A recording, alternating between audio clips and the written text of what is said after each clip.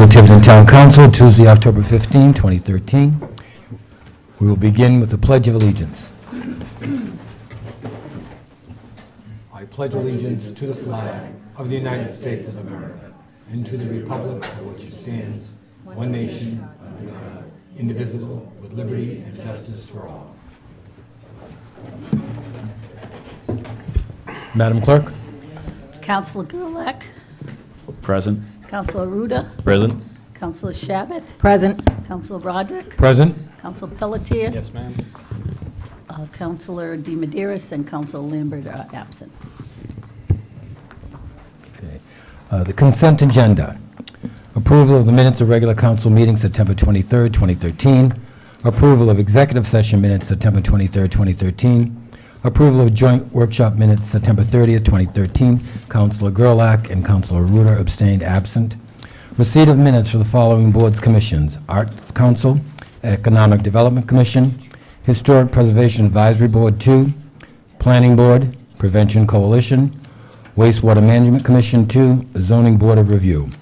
Correspondence received and filed.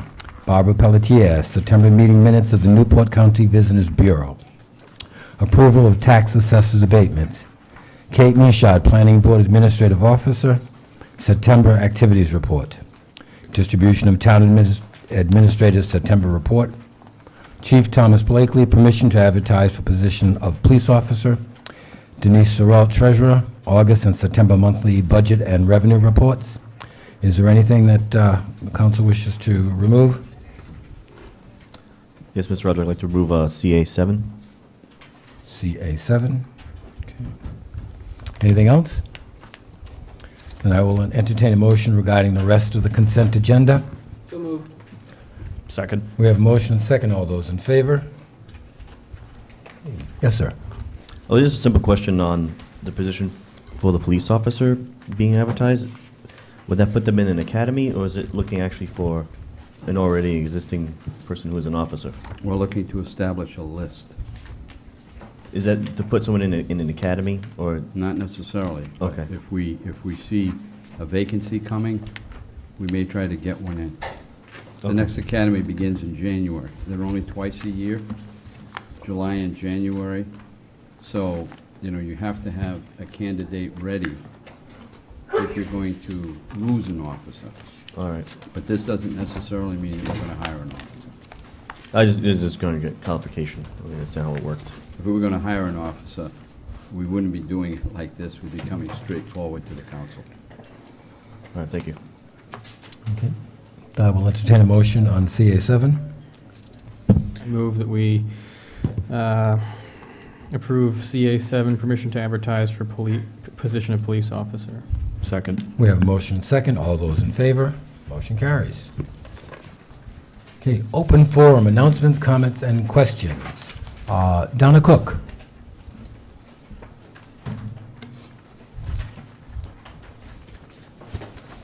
Good evening. I just had a question on the Seaside gas station and how that was handled. Ms. Cook? Yes. Okay, in this forum, you can make comments. We cannot comment on them, Okay. though. Okay, Fair so enough. you can I'll say what I have to say what you want to say. Okay, thank you.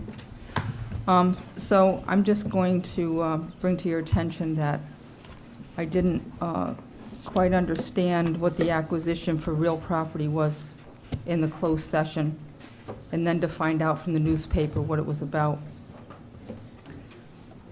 Also, the way it was presented by East Bay, Rhode Island, was a cryptic remark before you went into the closed session by you, Councilman Roderick. Cryptic means, like I had pointed out before, you seem angry. Also, I looked up open meeting laws because of the numbers given here. Why this wasn't discussed or put on the agenda so that people could even know what the acquisition was is beyond me. But it does say that under the open meetings law that you may hold the meetings closed under these circumstances, which means that you also can decide not to. So I'm just wondering why that couldn't have been in an open forum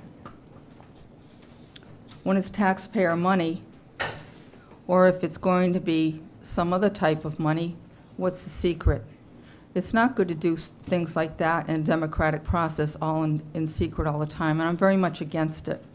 And also, during the candidate, Tiverton First candidates, your statements here said that you'd put Tiverton before individual agendas and seek compromise, educate voters about the facts and true choices facing them, which we were not allowed to know because it was done in closed session, and encourage respectful, open discussion, which wasn't done, of issues instead of late-night closed sessions, and you're either with us or against us.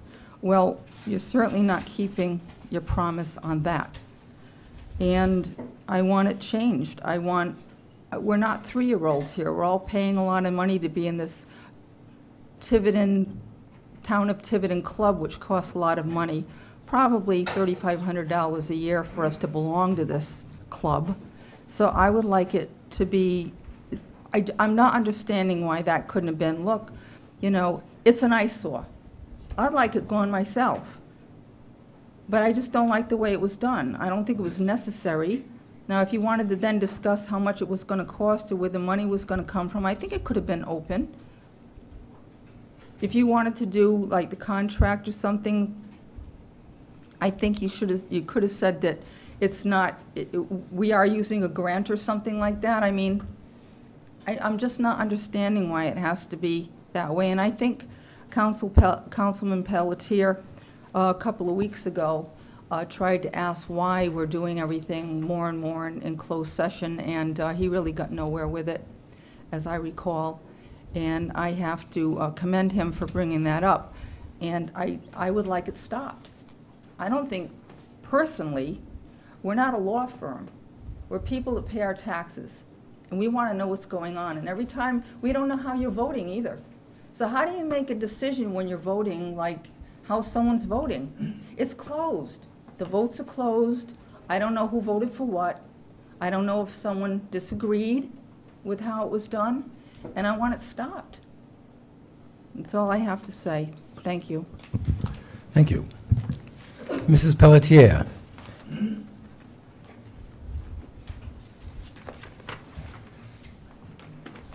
Barbara Pelletier. I think at the last meeting we brought up the Halloween party, and I just got feedback that probably not this year, but the school committee was somewhat in favor of talking about it at least for next year. They're having it on the school grounds. On the school grounds. So I don't know if anybody wants to take up the momentum and try to get anything going for this year, because it's only leaves us 2 weeks or so. On the other item that I'd like to touch on is the dog park, and if the situation with the National Grid and the land near the park and ride doesn't work out, I had that thought, and I don't really know where we stand on that proposed staging area for a disaster at the dump. But since that's going to be an enclosed area, is there a possibility of tying it to that? Because we might need mulch or so to replenish the flooring or the ground cover at a dog park, and we do have ground up Christmas trees at the dump that would be a ready access for materials. Plus there's water there at the restrooms for replenishing water bowls and all of that. And in addition, a lot of people do use the athletic fields, and while some people do their athletic things, other people in the family can walk their dog or something like that. And it was just a thought that before maybe that opportunity is lost, we could at least look into it. It was a thought. We seem to be immensely popular also with the bicyclists. Everybody rides a bicycle in Tiverton. which gave me the idea, because I read in the paper that Providence is actually going to follow the lead of some of your like European cities like Amsterdam and Heidelberg and any number of cities where there are free bicycles at places around town where you can just hop on a bicycle, do your bicycle thing, and then leave it somewhere. And if Tiverton had that, it might attract some people, because some people, visiting people here, don't necessarily put their bike on a bike rack and travel with it. But once here they see this wonderful opportunity, they could hop on a bicycle and do their thing. And I wonder, and I do believe in the best qualities of people, that people wouldn't just rip off these bicycles, but that we could try something like that. And I suppose it would be with the Recreation Commission, and I don't know where we would stage it, and I don't know if there would be any liability, or if the town putting a sign on it, no, you're not liable for your falling off your bicycle, would do it.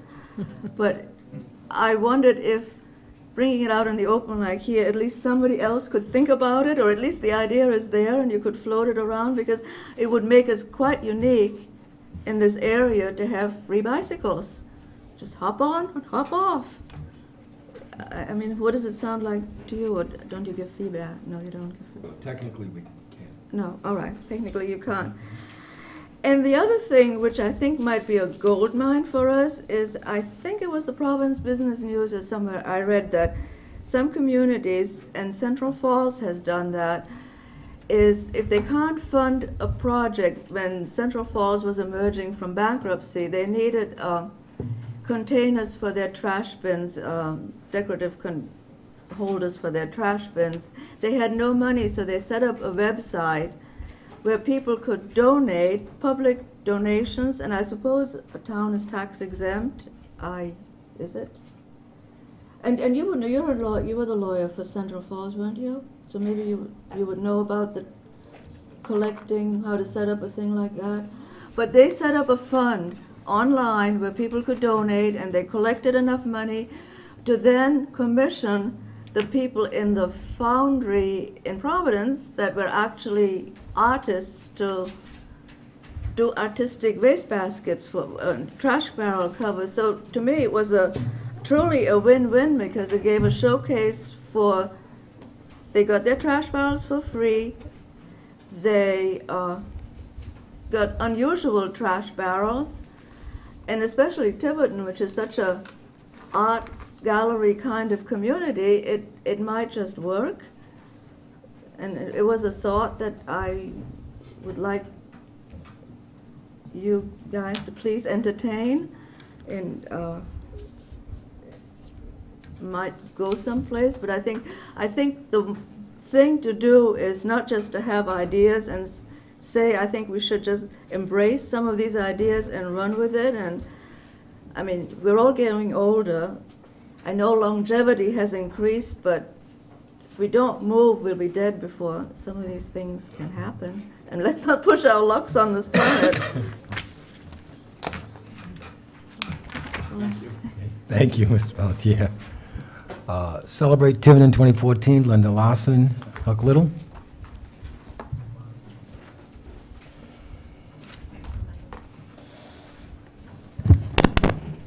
I'm Linda Larson.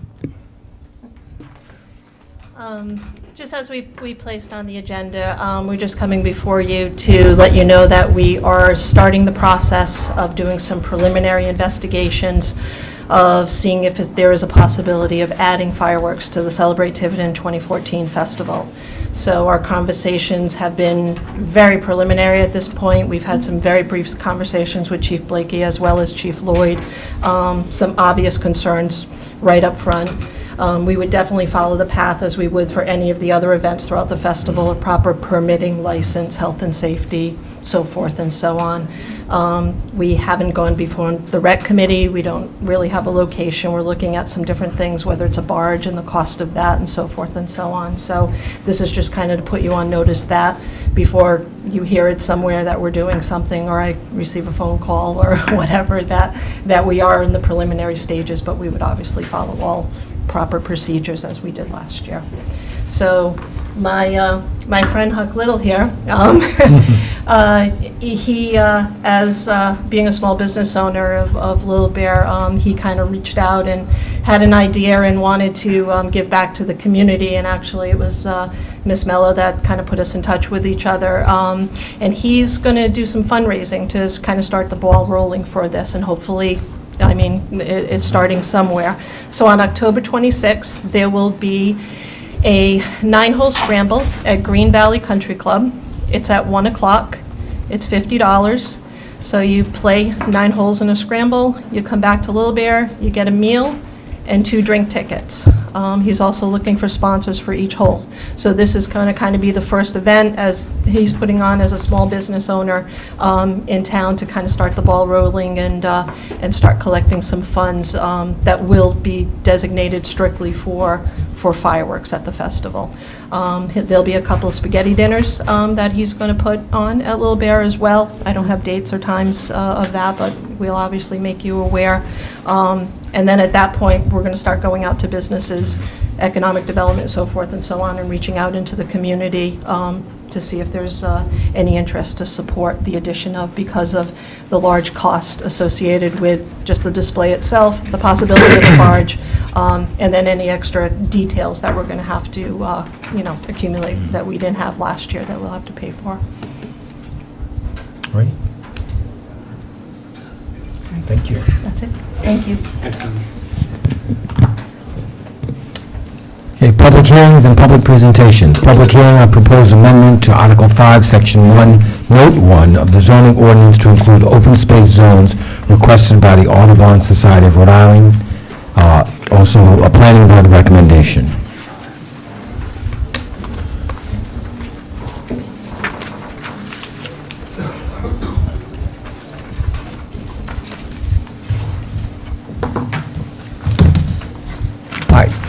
Good evening.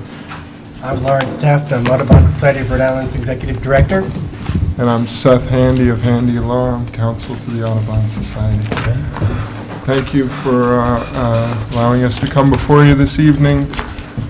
Simply put, Audubon is requesting to amend Article 5, Section 1, Note 1 of the Tiverton zoning ordinance to include open spaces.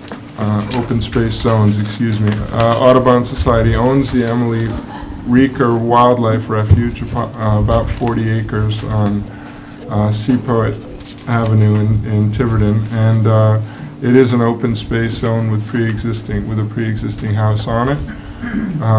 Audubon has resolved to divest itself of houses because it's not really central to its mission to rent houses to people, so it would prefer to raise the money to buy more property to preserve habitat for birds and wildlife, and so it investigated the process of divesting itself of this house, and that would require a subdivision.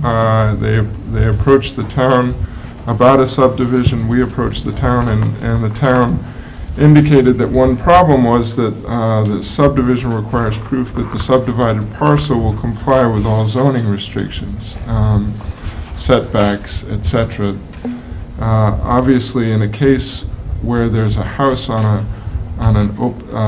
it's an anomaly to have a house on an open space, in an open space zone, so that the zoning restrictions don't apply to open space, and so therefore the planning department couldn't tell whether this property will comply with zoning restrictions or not. So we're seeking to amend this provision of the zoning law that basically says that residences in certain zones are subject to the dimensional regulations of the nearest residential district.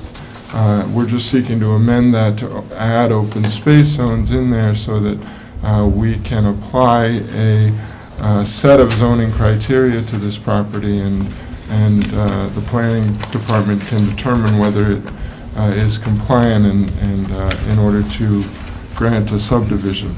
This proposal fundamentally benefits the town because of two things. Number one, if the house is is sold into private ownership, it will be subject to taxation, and therefore there will be increased tax revenue to the town. But at the same time, it will not allow for any change in the existing residence. There's no change permitted to on a pre-existing house in an open space zone. So there's no potential for this change to affect more development on this piece of property. It's going to be the same. This house will remain the same forever. So we're just seeking to make a simple amendment in order to allow Audubon to go ahead with the subdivision and sell the property. Mr. President, if I may add to that, the planning board unanimously supports this, and they have indicated that this is the only open space property in our community that has a house on it.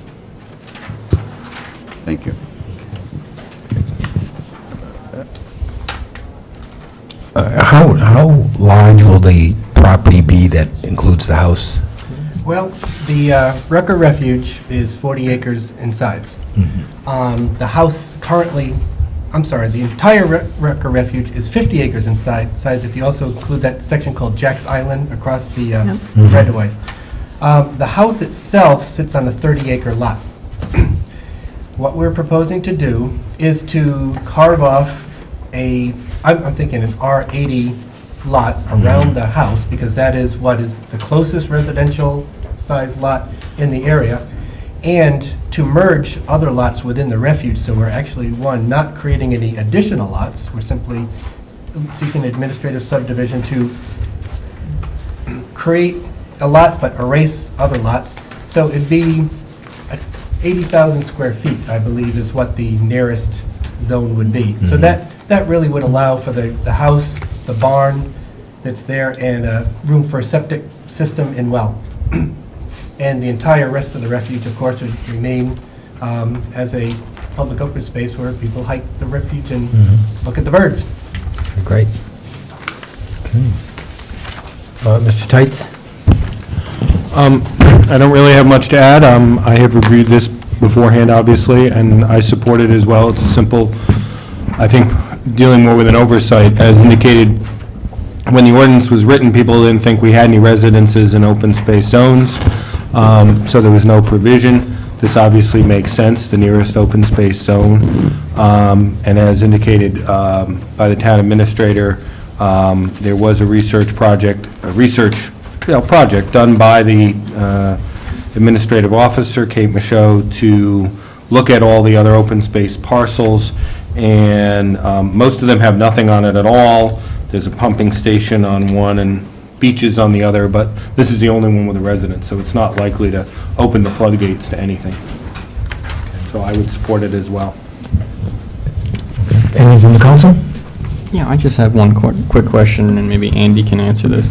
If there's no provision for dimensional requirements in an open space zone, why is it not just by default no zoning or no requirement to have a dimensional proof of burden, so to speak? Why wouldn't it not be just there are no regulations, therefore we acknowledge there are no regulations and your subdivision can be however it wants to be? Well, I would consider that not a good outcome, to say, you could take this house in the middle of an, open space on one side and R80 on the other side and make this a 10,000 square foot lot. The whole scheme that's set up there for the rest of the ordinance is to try to make it compatible. So if you've got a residence in another zone that otherwise wouldn't have it, says you go to the nearest residential zone, so it'll be compatible. So I think as a default, it's certainly better to go to the nearest residential zone than to say that there's no zoning at all. So my interpretation of it was... I wouldn't disagree that it's more... Well, and my interpretation is without it, they're just not permitted, it's non-conforming. It would be an intensification of the non-conforming use if they tried to subdivide this residence down to a smaller parcel, which would require a variance from the zoning board. And that was presented as a possibility, and this was the route that they chose, and I think this is a cleaner route than going to have a variance for the town. Good answer. I like that. Thank you. Anyone else? Just a really quick question. I've been to Emily Rucker's on many an occasion, but I'm having trouble kind of envisioning this house. This isn't. Exactly. This isn't. That's the point. This isn't currently occupied. Yes, it is occupied. Oh, it is. It's occupied by an employee of Audubon. It's the little white farmhouse right on Sepauwett Road across from Hathaway Farm. You go further from the parking lot, there's a little house before you come to the bend in the road. Okay. Most people don't even associate that house with the refuge. They just assume that it's a privately owned house next door. We would like it to be a privately owned house next door rather than maintaining it. And to add to Mr. Teitz's point, directly across the street on Sepauwett Road is an R80 zone. So someday there will be 2-acre lots up and down Sepauwett Road across the street. This would just be one on the north side of the street. Okay. Someone else? And Andy, I think this will also help us in the future should we acquire other open space that may have a house. Exactly, yes. Okay. All right, if there's nothing else from the council? In public. Oh, it's a public hearing. Anything from the public? Anyone from the public? Anyone from the public? Seeing none, the hearing is now closed. On that issue, I will entertain a motion. I would move that we approve the proposed amendment to Article 5, Section 1, Note 1 of the zoning ordinance to include open space zones as requested by the Audubon Society of Rhode Island, included in our packet B1 and B1A. Second. We have a motion and a second. Yes, Mr. Teitz. Could I also ask that the council adopt the planning board's recommendation as your finding of fact as well? Yes, and also to adopt the planning board's recommendation B1A as our finding of fact, period. Second. Okay. We have a motion and a second. All those in favor? Motion carries. Thank you so much, gentlemen. Very much. Thank you. Good luck. Continuing the public hearing on proposed ordinance amendment, Chapter 47, foreclosed and vacant properties. A town solicitor's proposed further amendments for presentation at public hearing.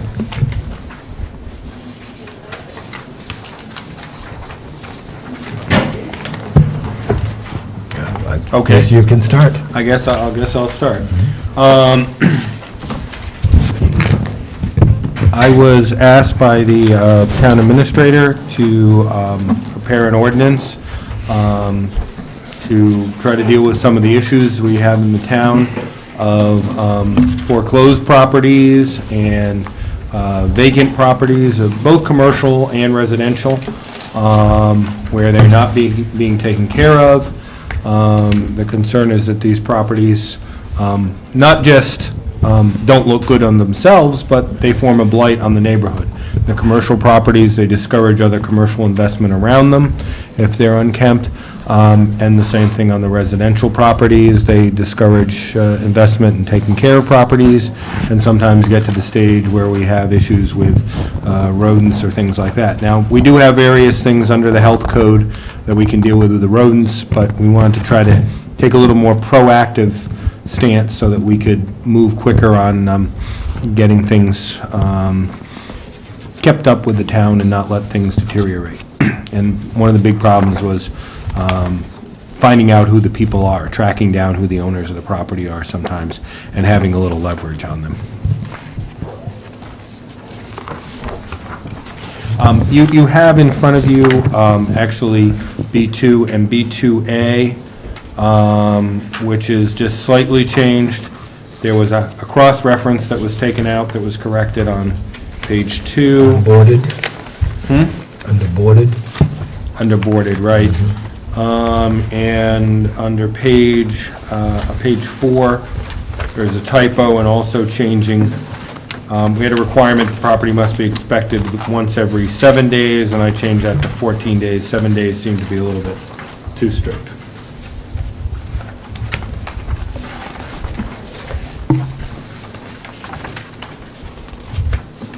Anyone from the public? Mr. Bettis?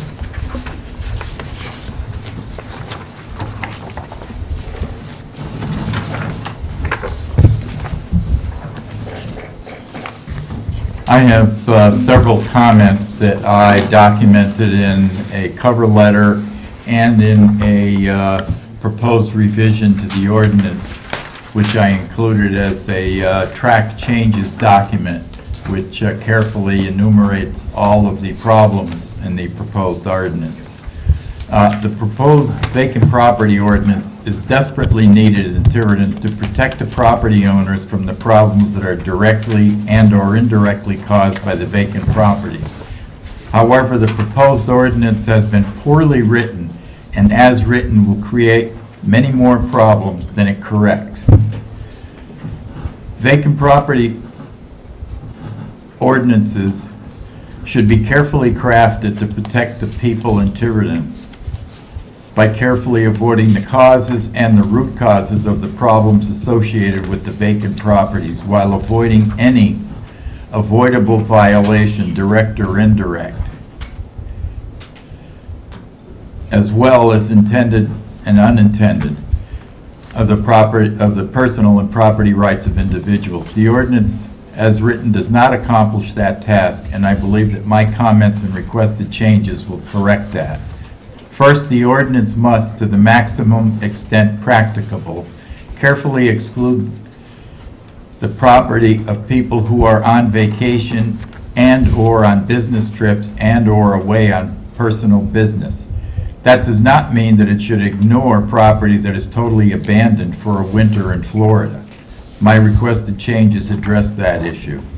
Second, the ordinance must not be used to craft a separate set of maintenance requirements for homes and yards, and it must not give any Tiverton official the authority to use and/or abuse the ordinance to impose a set of maintenance requirements for homes and yards. Therefore, requirements must be carefully crafted to adequately define requirements and not be left subjective for the interpretation of others. In order to accomplish this, any maintenance requirements for vacant properties must be loose enough to avoid creating a set of maintenance requirements for vacant homes that is stricter than for occupied homes. Words like overgrown vegetation without carefully added descriptions must be avoided. Descriptions such as overgrown vegetation that covers the sidewalk or walkway to the door must be added. It should be assumed that a separate ordinance for acceptable property and yard maintenance is in existence or will soon be written to protect neighboring properties from property devaluation and/or safety problems such as trees and bushes blocking sidewalks and/or blocking the view at corners and driveways. Now, I have a marked up document here that I presented that you should have copies of. To start with, the title should not be foreclosed and vacant, because the word "and" means both. You need to use the words "and/or" to be what writers and engineers refer to as the inclusive "or," so that it includes either one or the other or both. Also, if you look at the first page, I have capitalized all of the items that are in section 47-2 under definitions. Because uncapitalized, when you put a definition in there for use in this document, you have to identify that it's for use in this document by using caps. If you don't use caps, then people are justified in ignoring your definition that's in here and going to a standard dictionary. Otherwise, how is somebody to understand the difference between your word property and the definition that you put in here as property? If you go farther down on page 1, there's several cases where property has been capitalized. On page 2, under definitions, I spell out the comment, the definitions must be capitalized. There are numerous comments in here indicating the definition of many items basically defines any property that lacks a 6-foot or higher fence or wall with a block gate is defined as accessible property. Since the term is not used in the entire document, it becomes irrelevant because the term property has not been used. There's several other items in here. In the middle of page 2, I've revised the definition of property to add the definition: a property shall not be considered vacant while occupants are absent for a period of 30 days or less in order to accommodate reasonable length vacations and/or business trips and/or vacations. A property shall not be considered vacant while the occupants are absent for a period between 30 and 60 days if reasonable 90 attempts... days.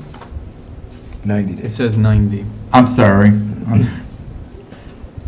I'm misreading that. If 30 to 90 days, if reasonable attempts are made to maintain the appearance of an occupied property, actions such as providing for grass maintenance to a length of less than 12 inches, discontinuance of mail, and monitoring of the property on a weekly documented schedule by a designee of the owner. In the next paragraph, I capitalized property, the same throughout the page, and there's numerous comments in here to document a lot of that. Instead of just saying vacant, it should say vacant and unoccupied building in caps. Means any building and or structure which is nearly occupied nor used by a person, by persons authorized by the owner of the property on which such building or structure is located. It shall also include any vacant and unoccupied building or structure that is subject to current notice of default, notice of trustee sale, pending tax assessor's lien, or any real property conveyed via foreclosure and resulting in the acquisition of title by an interested beneficiary of deed or trust, or any property conveyed via deed in lieu of foreclosure sale. 473, I just capitalized property. 475, capitalized property and owner. Section 47.6, I revised to state any person, firm, or corporation who is the owner of property who violates the provisions of this code and is served a notice of violation is guilty of a misdemeanor for each day or portion thereof. Such continuation continues after a 15-day period allowed for the correction of the violation or the written appeal of the violation delivered to the Tiverton Town Clerk's office. Each day of the violation shall constitute a separate offense. You can't have a building inspector or property inspector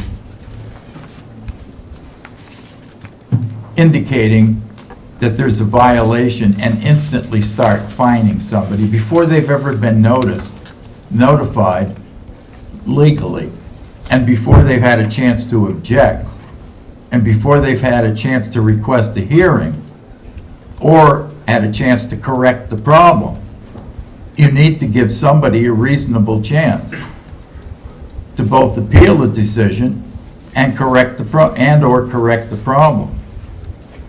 B, it shall be unlawful and a public nuisance for any owner of property in this town to maintain, permit, suffer, or allow such vacant property to be maintained in such a manner that any one or more of the following conditions are found to exist for more than 24 hours following notification to the owner. He has to be notified. Can't just start without ever notifying the person. In C, I just capitalize the word owner. And in the next C1 and C2, the same thing, capitalize the word owner. Under 47.8, maintenance and monitoring of vacant buildings. Owners of any vacant commercial or residential building or structure and premises thereon shall maintain and monitor the subject property as follows. Within 10 days of obtaining the vacant property or the property becoming vacant, the owner or the owner's agent shall post a notice in a conspicuous place on the front of the building in an area not clearly visible from the street, stating the name, address, and telephone number of the owner and, if applicable, the owner's agent in control of the building.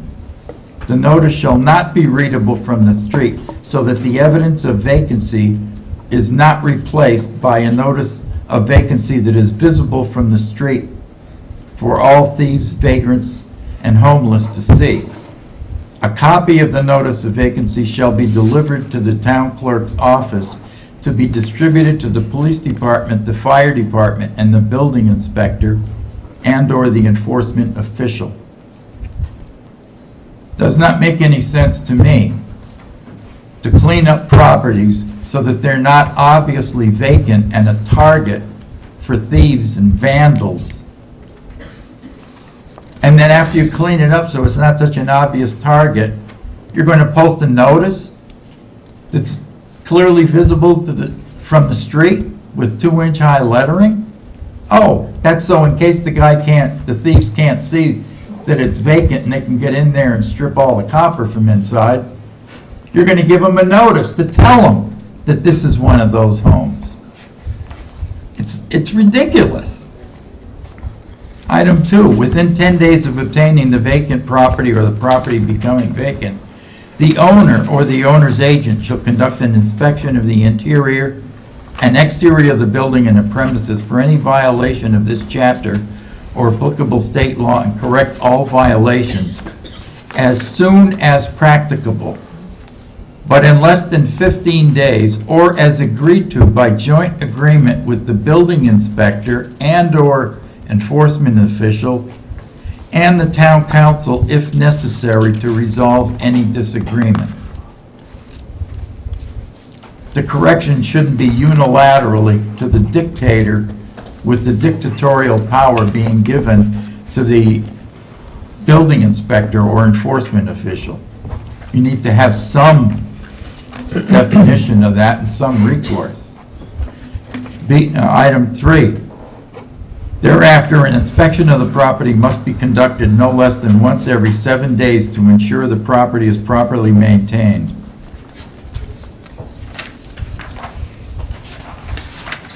I guess that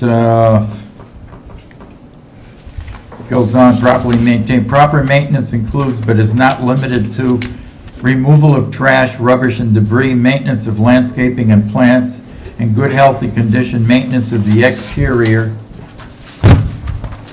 of the building, including paint and finishes in reasonable condition.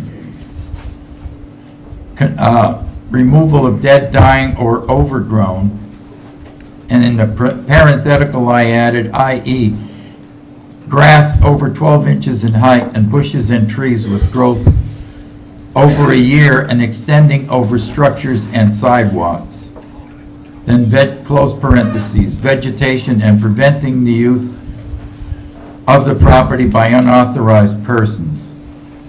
Item 4, the property shall be maintained free of graffiti, tagging, and similar marking. Any removal of graffiti shall be with an exterior grade paint that matches, and I have added the words reasonably, the color of the exterior of the structure.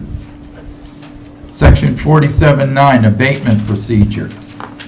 A, I've just capitalized property. B, upon determining that the property located in the town of Tiverton is not secured or boarded and is improperly secured or boarded or is being maintained or monitored, the enforcement official shall issue a notice of violation and demand to abate directed to the owner of the property. The written notice shall be served either by personal delivery upon the record owner or by mailing a copy to the record owner. by certified mail to the owner's last known address as it appears on the latest assessment roll of the town of Tiverton. B, after a written notice has been served, it shall be the duty of the owner to abate such violation, and I have added, after the word violation, as soon as practicable, but in less than 15 days, or as agreed to by joint agreement with the building inspector and/or enforcement official and the town council, if necessary, to resolve any disagreement. 4710, I've just capitalized words to refer them back to the definitions in the definition chapter.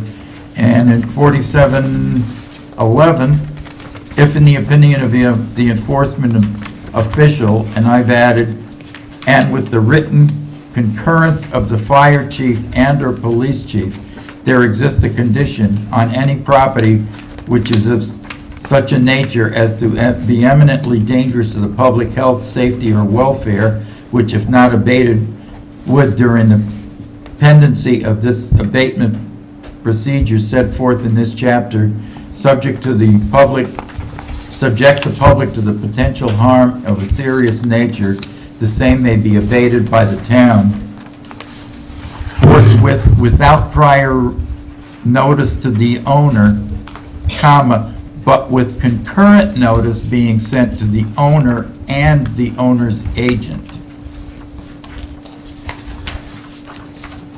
Now, I believe that all of these changes are required to protect the interest of everybody concerned. We do need an ordinance to do this, but this should not be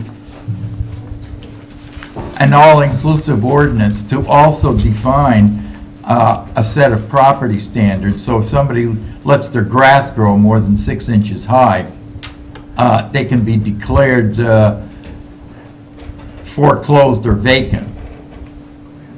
I know myself, I deliberately, particularly in the spring, let the grass grow to 10 inches high.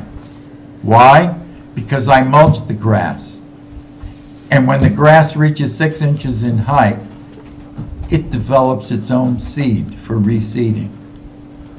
That's why Scott's, the biggest seller of grass seed, I believe, in the entire country, tells people you can only cut 1/3 of the height of the grass. If you cut it, if you want it at 3 inches, you have to cut it as soon as it gets to 4.5. They tell you that because if you wait until it gets to 6, you won't need their grass seed. Your own grass will reseed itself. I also don't need somebody to tell me to cut my bushes. If I want to have some bushes that are kind of wild looking, if they're not overgrowing the area, if they're not blocking a sidewalk, if they're not causing a safety hazard on a street corner so that people are blind going around a street corner and could be causing an accident, then it should be reasonable. Like I said in the cover letter, a lot of the stuff must be carefully crafted to give people a certain degree of latitude on their own property. And this ordinance should have been written with the assumption that there was another ordinance, either written or that would be written in the near future, to actually cover maintenance of property. A lot of maintenance of property, particularly with today's economic conditions, is based on finances. If you don't have the money and you can't cut your own lawn, you do not hire somebody to cut it every week. You hire them to cut it every 2 weeks. And at certain times of the year, you tell them to skip another week. You shouldn't have some building inspector going around saying, hey, your grass is too high. And I hope you consider everything in here, because I've had over 40 years of experience as a technical writer, as an engineer, design engineer, quality engineer, and as a certified quality auditor, I know how to write specs. I've written hundreds, if not thousands of them, and I've corrected more than I've written by editing specs that other people have written. Thank you. Thank you, Mr. Bettis. Mr. Tights. Thank you, Mr. President. Mr. Bennis has a lot of good comments here. Obviously, I'm looking at it for the first time as you are tonight. Some of them are simple about, yes, property should be capitalized as a defined term. Some I don't think I necessarily agree with as far as the limitations, as far as the enforcement officer. And the building official doesn't need the fire chief and the police chief to concur. He's already got the power under state law. If he sees an imminent harm to health and safety, he's already got the power to order a building even demolished if need be. So I wouldn't tamper with that. What I would suggest perhaps is if you would want to continue the public hearing till our next meeting so that I could respond to these more detail. But before you do, there is one interesting philosophical question that it hadn't occurred to me, but was raised by Mr. Bennis, and I would look to you for some guidance, which is about the sign. Most of these ordinances do have that idea that you have a sign posted so you know where the owner is so that people could know. He does raise a point that, maybe that's the scarlet letter that we don't want. So I guess I hadn't thought of that, and I would look to you whether you would still want the sign for the public to see, or you want to leave that off. Again, I'm just going to think out loud, so to speak. I think whether a sign is on the front of the building or on the side of the building, if a building is vacant, they don't even need a sign. They're going to know it's vacant. So I think we're not calling attention. I mean, you drive by a vacant property, I don't care who you are, you know if it's vacant or not. So I don't think a sign, whether it's on the front or the side, because they're going to walk around the building if they don't think anybody's there. So whether it's on the front or the side or the back of the building, they're going to see it. The question is, do you want them to be able to drive by at 30 miles an hour and jot down the address? Or do you want to force them to get out and look around and actually peek in the windows? Mr. Bennis, be left totally blank. Mr. Bennis, you have to be by the mics if you're speaking. And you've said down, if you could let the council comment if you're going to be getting up before the public hearing's closed. But speaking from the audience does no good because it's not picked up on the record, okay? Sorry. No, I just think that whether there's a sign or not. Okay. Well, that's what I'm asking. I mean, I don't have that feeling personally one way or another. I think it's probably a bifurcated set of circumstances. Every foreclosed property I've ever seen has a big notice in the window saying this is the maintenance agent, house has been winterized, this property is under the control of XYZ, in case of emergency, contact these people. That can't be said necessarily for just plain old vacant properties necessarily, but I really don't feel strongly one way or the other. I suppose if it's, I don't know. I think the intent is so that I think neighbors and folks who might frequent or drive past such a property on a frequent basis has some sort of recourse, in order to feel empowered to file a complaint or raise the issue or what have you. So whether or not the sign is physically on the building, I could go either way as long as, we at the town have some semblance of knowing who to contact in a situation where there is a vacant property or an unoccupied property or a foreclosed property. And, much like we had to do with the bank, we had to do some outreach to try to get some action taken. So, I could go either way on it as long as we know the information so that we can take action if necessary.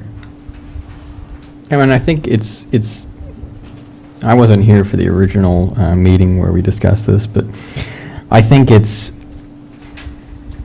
you know, a noble endeavor to try and prevent these sorts of situations. And so I think if we keep that in mind, that the virtue of this is to provide some amount of recourse for neighbors who and Roger, I don't think it's anyone's intent to, you know, lock up our neighbors when they don't cut their lawn every week, or their shrubs are of a displeasing color, or anything else. I think it's really the egregious eyesores that really do attract the wrong kind of element, and also display both to the you know, the market public that this is a place of you know, unkempt business or whatever it is. But what was I just going to say? I forgot.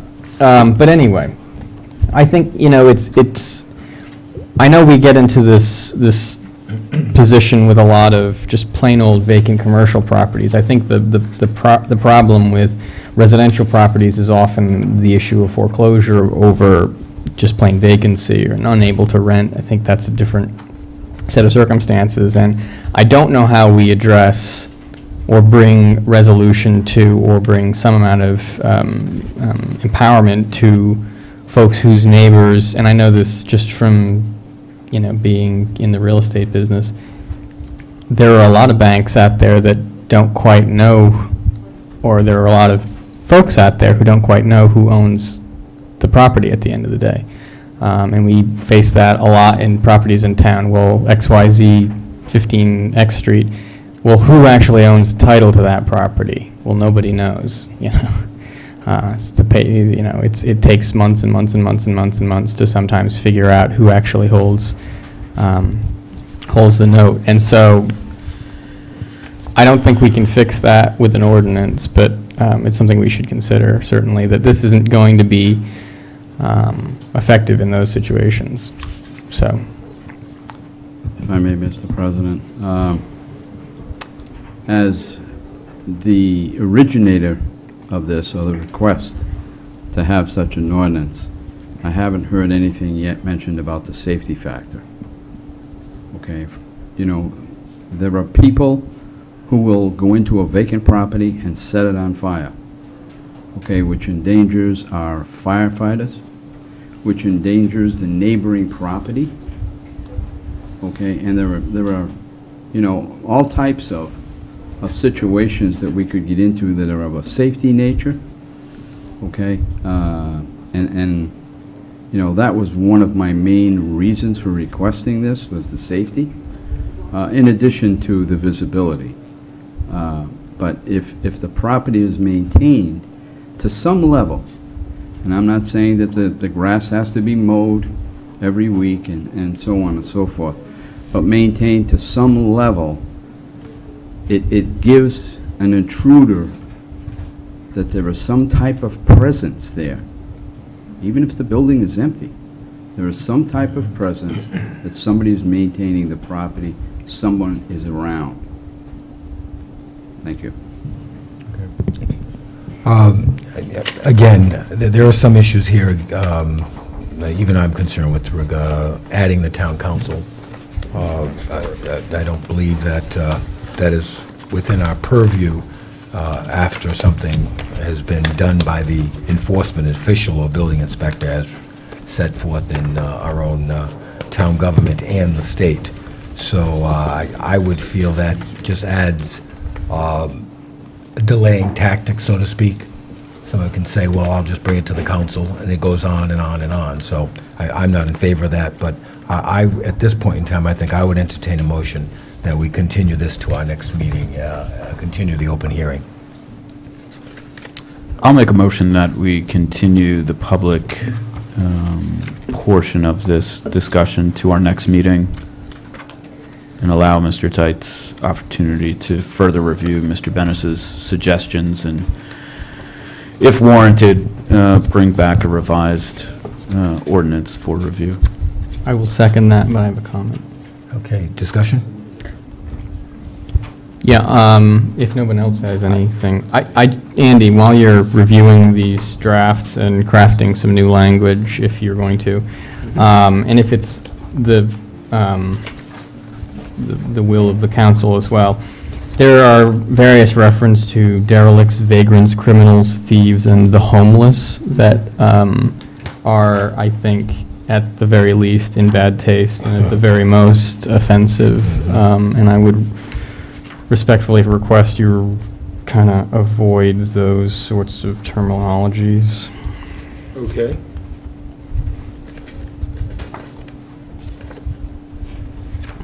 I don't mind the rodents, but... Mr. Pelletier, do you really want to remove the word thieves and vagrants? I would like the... Don't we want to protect people's property in town from thieves and vagrants? I do, and I don't think that removing those language, that bit of language, doesn't achieve that. Just because we don't say we are doesn't make it not so. I would support removing the word the homeless. Homeless is.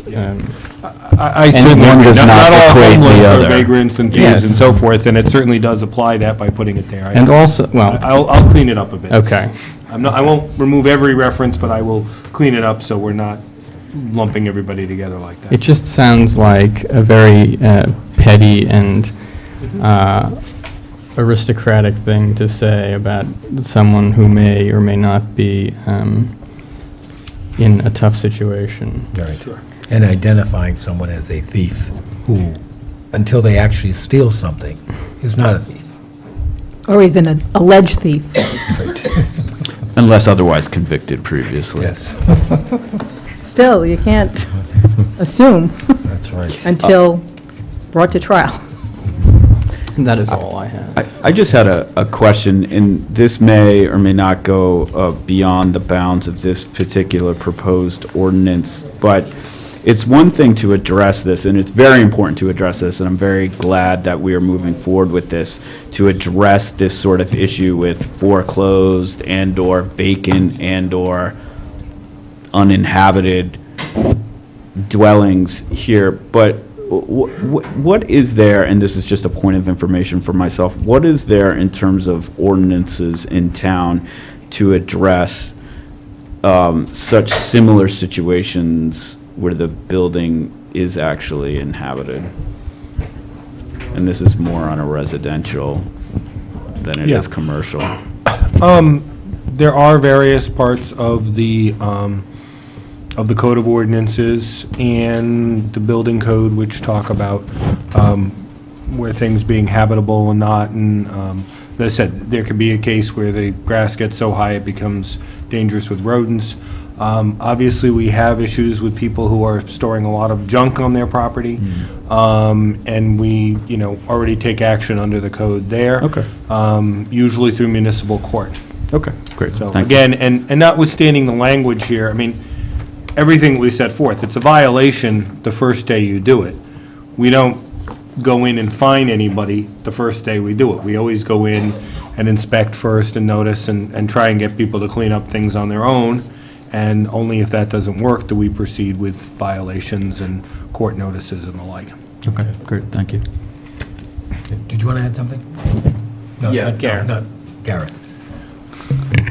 If I may, in the 2013 closing of the latest code development cycle, the state of Rhode Island adopted the property maintenance code. It addresses every one of the things I've heard here tonight. It's comprehensive. I haven't been able yet to use it on a particular case, but this is it for the state of Rhode Island. Jim, Thanks. can we get a copy of that, or at least a summary of what that? I have a copy. Could you distribute? I Could can you make distribute copies that? of it. That'd be nice, just to have. Yep, thanks. Thank you very much. Okay. Is that available online? I have a few comments. Yes. From where? ICC, International Code Council. It carries a cost of $23.95.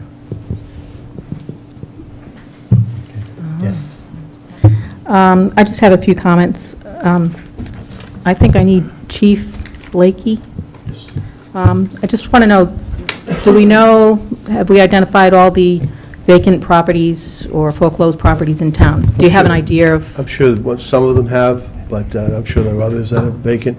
Some of the things we're looking at, primarily when I look at this, I look at the safety issues, visibility issues, places for kids may congregate and have fires, or, you know, the broken window theory. When they see something there, they're just going to gather there, maybe make other problems for other people, other neighborhoods, other properties be devalued. So those are the type of things we look at. Have we had any occurrences of forced entry on vacant properties, inappropriate use? Nothing excessive. Last one was, the building was torn down next to Family Ties. I happened to catch some kids going in that building one night, and that's, you know, but there's not a lot of that going on. Because it's such an area that's congested, people see what's going on. They do keep an eye out for other people's properties. But, you know, all these things, the safety is our primary, between myself and the fire chief, that's how we look at the vacant properties. Safety, our people responding to these areas, going to the vacant buildings. And then Mr. Ames would take over the other aspects of it. I just wanted to have an idea whether it was a large issue, or is it just a smaller issue? It's a small issue. Okay. Because this definitely impacts, thank you, Chief. Sorry. Okay, I'll stay. No, I'm moving on. I do have to agree with Mr. Bennis a bit here, because it does, anytime you put in an ordinance, there's the intent of the ordinance, and then there's the unintended consequences of putting that ordinance in. And my opinion on this ordinance is it's too broad. It does, in a way, infringe upon property owners' rights to their property, and could be used by unhappy neighbors to complain about the house next door. There are situations that occur that I think we have to realize the consequences of, and I'll go through a few of these. What happens under a FEMA event? Do all these timelines go out the window? Because we know FEMA has, if there's a hurricane or a superstorm, like we've experienced in the last year, do these policies apply? Does this ordinance apply? Because certainly down in New Jersey with Hurricane Sandy, there are still residents that haven't been back to occupy their own homes, and it's been almost a year. Then you run into situations where the life changes. You have unexpected military deployments. So there's military considerations here, because they can be deployed and not return for several months, or 6 months, or whatever. Then there's issues in bridging loans from one house to another. They could run into financial situations with the banks so that it doesn't close for 60 or 90 days. There could be unexpected medical situations where a person has broken their hip. They can't take care of their lawn, and they're in a rehab center. Again, it could be the same thing with this is a second home. It's a winter residence, summer residence, and the winter residence is in Florida. The person's not necessarily going to be here and see that broken window to fix it within 15 days. They're not going to be here. And then there's the situations where there is financial hardship, and we have a aging population in Tiverton, and they're not going to be able to afford fixing that broken window versus buying their medicine. So I think there's a lot of situations here that we could be impacting the residents in this town and not intending to do that. Certainly, even with businesses, they can't necessarily start up a business and have a problem. They're vacant. They can't. The owner can't get another business in to occupy the place. Again, broken window, does this now kick in, this ordinance? So there's a lot of consequences to this ordinance, and I think it needs to be more thoroughly vetted. Certainly Roger has quite a few ideas. Mr. Bennis has a lot of ideas that he's brought before the council. And I kind of, we do have one property in my neighborhood that does have, it's foreclosed, it does have the sign on the window. And the neighbors are aware of that and do look out for it. Certainly, I think neighbors are friendly, they'll know what the situation is with the house next door or the house down the street, and be aware of any criminal activity or any kids just hanging around. So I think we need to think this through more thoroughly. That's all I have for my comments right now. Thank you. Mr. Roderick, will a new revision to the ordinance be available online prior to the next meeting so that somebody can review it before then? Mr. Tights? Yes, it'll certainly be online the week before when it's posted with Clerk Base. I don't know if it'll be available before then online, but I'll see that you get a copy of it once. I have your email here on your stationery, I think, so I'll send you a copy of it. Thank you. Okay. All right, we have a motion and a second to continue this public hearing to our next meeting. Which is October 28th. October 28th, 2013. All those in favor? Okay, motion carries. Continuing public hearing for proposed ordinance amendment. Oh, we did that one, done. Board of Licenses, public hearings advertised. Junkyard and secondhand dealers license renewals, December 1st, 2013 through November 30th, 2014, subject to meeting all legal requirements. Mr. President, I just want to make sure Mr. Peter Monas sent an email with a comment on one of these licenses. I just want to make sure you at least read that. Thank you.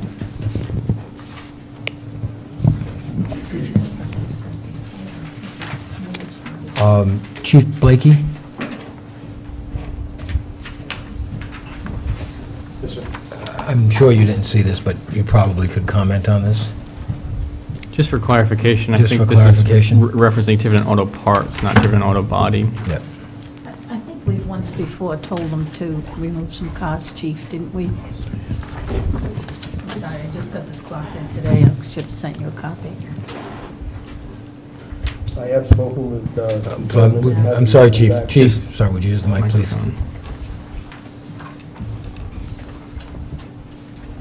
I personally stopped at that business some time ago, and I did tell them to move cars back from both sides of the roadway. I think their employees' cars are across the street.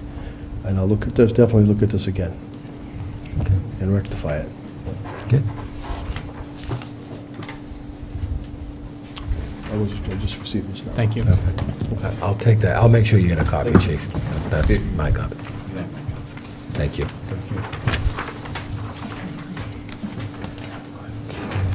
Yeah, thank you, Mr. Moniz, for bringing that to our attention, if you're here. Yes. Okay, beginning, shall we take them separately, or all as one? Are there any issues on any of them, Madam Clerk? The junkyard licenses, just the one I... Just the one we just... addressed.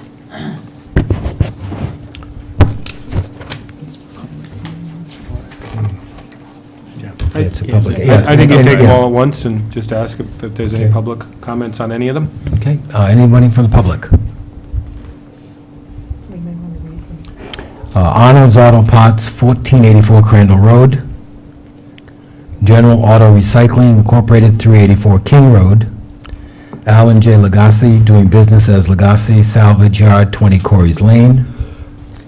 Sanford & Son Ltd., 104 Cynthia Avenue. South Shore Tiverton LLC, 413 Boogamosh Road. Tiverton Auto Parts Incorporated, 541 Boogamosh Road. Tiverton Auto Parts Incorporated, 533 Boogle Marsh Road, and Lot 116, Cod 29. Anyone from the public? Anyone from the public? Anyone from the public? Seeing none, anything from the council? I just have a quick question, and Mr. Tights, you might be able to help me here. Is there anything as it relates to junkyard and secondhand kind of car dealers? In particular, I'm thinking junkyards from an environmental perspective, regulating, I guess, automotive waste, leakage, that sort of stuff that might compromise watershed, anything of the sort? That would be covered under the particular things. I mean, if they happen to be located in the watershed, then they're going to be subject to the watershed overlay requirements. They're also going to be subject to DEM requirements in their operation. Okay. Mr. Tights, DEM covers everything from auto fluff, everything that goes into the car, everything has to be disposed of. Should the site in the future be used for other purposes, it has to pass a test that there's been, all the oil stains, transmission fluids, everything has to be excavated out, and then it has to be brought back to a certain state. So there are laws in place for that. Okay. Thank you, Chief. Thank you. Anything else from the council? I move that we approve the 7 second-hand dealer and junkyard and second-hand dealer licenses. There are 7, right? Yes. Yes, subject to meeting all legal requirements.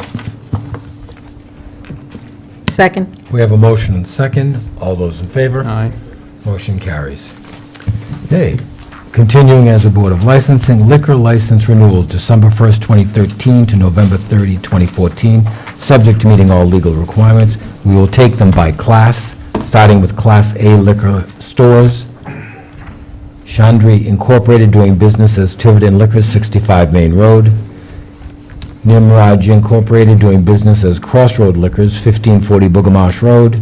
And Smitten Incorporated, doing business as Stonebridge Liquors, 2490 Main Road. Okay. Anyone from the public? Anyone from the public? Anyone from the public? Seeing none, anything from the council? These are all good? No? We'll get them. There's a lot of requirements. That's why we have now begun to put them on the agenda a little bit earlier, because they have to get certificates of good standing from the state. There's a lot of requirements that'll make it subject to meeting. Their taxes have to be paid. The state weighs in on this. But this gives them a chance. Usually when we do it in November, I end up battling some of them that we have to close because they haven't met it by the deadline. So we're trying to give these businesses a little head start in getting everything ready here, so. Okay. And if I can just add, I mean, this is the point of having a public hearing, so that, you know, it gets advertised so the people know. If they have a problem, if they live near a bar, restaurant, liquor store, and there's a problem, or even a junkyard, this is their chance to come and let you know about it. That's why they have to come back every year, so. I move that we approve the Class A liquor license renewals for the 3 listed, Chandra, Nimraj, and Smitten, Inc., subject to meeting all legal requirements. Second. We have a motion and a second. All those in favor? Aye. Motion carries. Continuing with the Class BV full liquor licenses, Silver Brothers Incorporated, doing business as Barcello's Family Restaurant, 1214 Stafford Road. Spring Restaurant Incorporated, 118-120 Main Road. Le Moulin Rouge Incorporated, 1403 Main Road. Benjamin Sports Pub Incorporated, 4 Stafford Road. Faith J. Bortz, doing business as PJ's Cafe, 301 State Avenue. Evelyn's Nanaquacket Drive-In Incorporated, 2335 Main Road. Kufori Inc., doing business as Brantel's Restaurants, Banquet and Catering Facility, 9197 Crandall. The Boathouse Restaurant LLC, 227 Schooner Drive.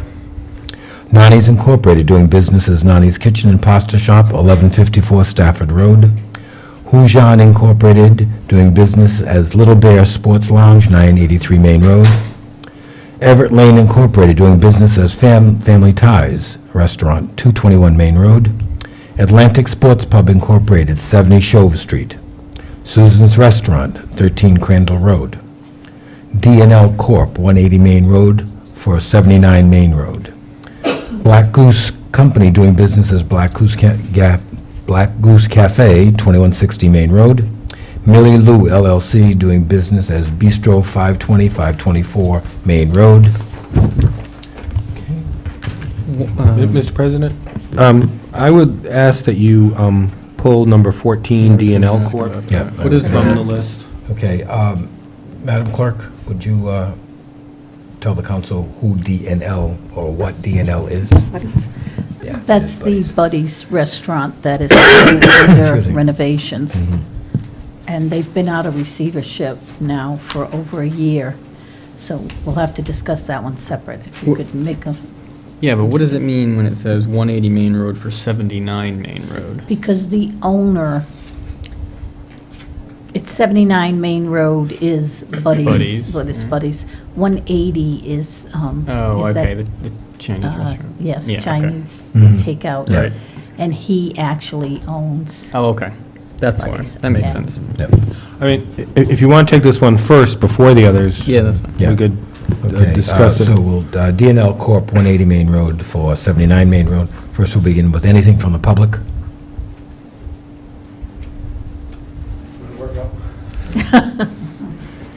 I have had an officer checking all these because Madam Clerk was able to get early, so we have been doing it already. There is another one, and it escapes me which one, that also has not been checked. Buddy's, former Buddy's has not been opened, so subject to all legal requirements, we were going to ask you not move to vote at a later date, but if you are bringing it up now, no, we can't contact anyone there. And there was one other one, and it just escapes me right now. But we've checked them all, and there were two that are just not available to contact. That was one. I'm sorry, Chief, who was the other one? It's on Oh, the desk, I just forgot which one it was, so. I doubt it's any of these, because they're all... They have until December 1st for that inspection. Okay. The concern with Buddy's, the fact is, the state through the Department of Business Regulation, and you're not supposed to sit on a license with an unopened restaurant. Now, there is an exception. If the property is in litigation, then that stays the time period. This was in receivership, that was in litigation. However, it's been out of litigation now for a while. My suggestion was going to be to do it, A, subject to meeting all legal requirements, so they're still going to have to, before it can be issued, they're going to have to comply with everything, but also granted only for 3 months to March 1st, 2014, because I do think we need to keep up with, otherwise it's going to be almost 2 years that'll have been sitting around if we let it go all the way around to the end of November 2014. So There's nothing prohibiting him from reapplying for a liquor license in the future. No, but he would have to address that as a new liquor license. You would have to notice all the abutters and all. And I did explain to him that there could be restrictions on this, because he also faced a problem of when he started to do the renovations. He can't do anything till he gets the renovations and everything done. Obviously, he can't even open. But when he began doing that, they closed it down because it was unsafe to be in there doing it, and he had to do some additional work, so it's kind of been prolonged.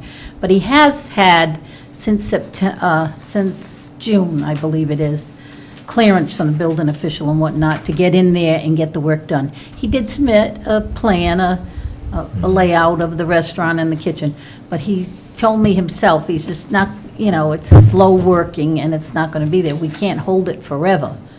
So. Because we were limited to 16. Yes, I suggest that he would be, probably, council would be putting limits on it, and he seemed to be responsive. I also requested he come, but I don't see him, so.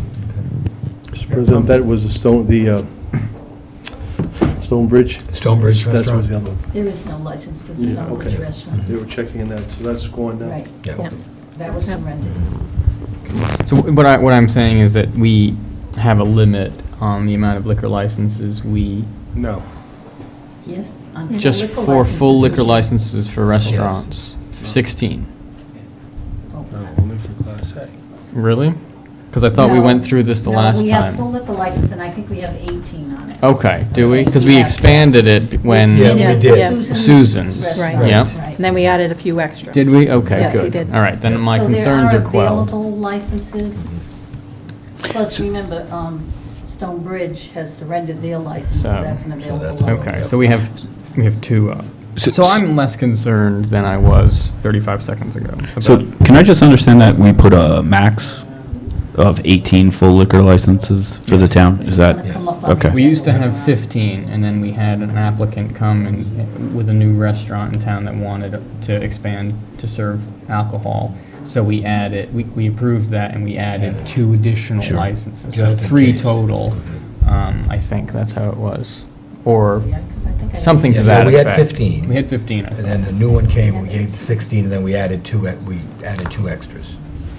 Because we also Yes, added available ones. 524 Yep. when something came open. It's just the process that on a renewal, they do not notice the abutters. It just has to get advertised, so anybody who has a complaint, and we track anybody who calls with any complaints, the chief has them, we track them. When you, if you surrender your license, or in this case, if anybody changed to a different type of license from a full, you have to go back out and advertise, and that's when you have to notice every one of those abutters, and that's sometimes is when Well, they get more response. I'm less concerned about, and I'd rather not put him in a situation of undue grief or work or expense to get a new license if he's, if we were at our max, maybe I think that would be a little more important because he's potentially holding up, but he's not. And so, I mean, I'm not as concerned. The rest of the council might have a different opinion, but I'm willing to, sort of give him some time. But you're limited because of the state. Yeah, right. I mean, right, you can, I suggested that as one. You can actually deny it. You could deny the renewal and say, okay. No, I'm saying not deny it. I'm saying give him. The other thing, maybe you want, I don't know if you want to just, again, since we're starting nice and early here in October, if you want to continue it to the next meeting, not act on it, continue it to the next meeting, requesting again that he show up, so you can actually talk to the license holder individually, if you want. There's a whole variety of different things that you can do. So my thought on the timing was just as a compromise between allowing the renovation of the building, but not letting it drag on a whole nother year before you're looking at it again. You may want to wait to even do that. Yeah, I think it's reasonable to go to March 1st and take it up at that time. He or she has been given the opportunity to come before the council, and they didn't show. So I'm not sure if extending it's going to change that. Yeah, I'm not sure we're going to know any more than we do now. We know pretty much the long and the short of it. Would he have to pay another full license fee? He always has to pay the fee. We always collect the fee, even if it's not open, because we're holding that license. He essentially has the license, but it is not issued because he hasn't met all the requirements. It's been granted. Once it's granted, he has to pay for it. Right, So he but then pays the $800. If we only go to March 1st, does he pay another $800? Oh, I guess we'd prorate it then. We have prorated some before like that, too. So long as it's prorated, I don't have a problem with it. Yeah. Because I don't want to, Pay the $800 if it's denied in March. Yeah, it would be the remainder of the year. Yep. That's reasonable. Okay, so I will entertain a motion on D&L Corporation. Public hearing been closed on that one? I'm I sorry. will close. If there's anybody else in the Yeah, public. anyone else from the public on D&L Corp? Anyone else? Anyone else? Seeing none, I will entertain a motion on D&L Corp. I move that we approve a Class BV full liquor license for DNL Corporation for the term of December 1st, 2013 to March 1st, 2014, subject to meeting all legal requirements. Second. We have, we have a motion and a second. All those in favor? Motion carries. Okay, before we go on the next one, I just have a question on Susan's Restaurant. You It's do not actually still have Susan. to go back and vote on all the rest of the. Yeah, we're still in the open hearing on the other Right, ones. right. I just have a question. Should that be doing business as? Wally's Tap who's that? House. No, it isn't doing, that's what the license is in, Susan's Restaurant. Okay. They just call it. They just call it that. Wally's Okay, I Tap just House. was confused. Yeah, no, that's exactly what the license still remains in, Susan's Restaurant. Okay. Okay, is anyone from the public on the remaining Class BV full liquor licenses? Anyone from the public?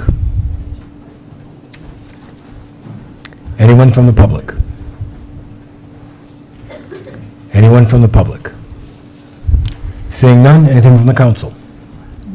I will entertain a motion. I'll make a motion that we renew the Class BV full liquor license for the term of December 1st, 2013 to November 30th, 2014, subject to meeting all legal requirements. Second. For the For the list of 16, 15, because we pulled out the, for the 15 remaining places of business. Second. We have a motion, a second. All those in I didn't favor? know if you wanted me to read them, but sure. Motion carries. Remind them they have to serve food. They have to serve food. Okay, continuing as a Board of Licensing on Class BVL, limited liquor license, Classic Pizza, 495 Main Road, Sewell Seabury Associates, doing business as Four Corners Grill, 3841 Main Road, Fu Li Hua Corp., doing business as Asian Gourmet, 1715 Stafford Road. Okay, anyone from the public? Anyone from the public? Anyone from the public? Seeing none, anything from the council?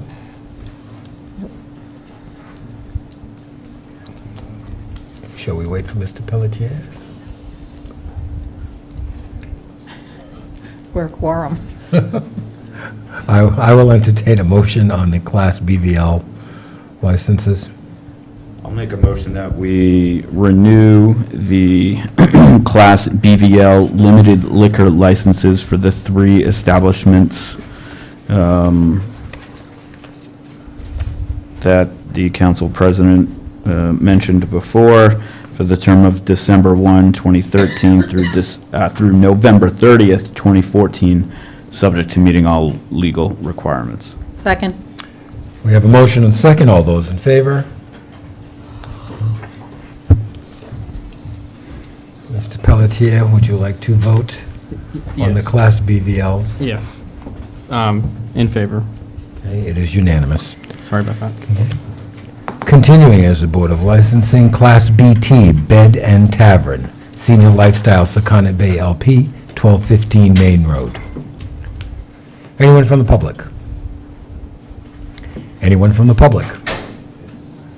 Anyone from the public? Seeing none, anything from the council? I will entertain a motion.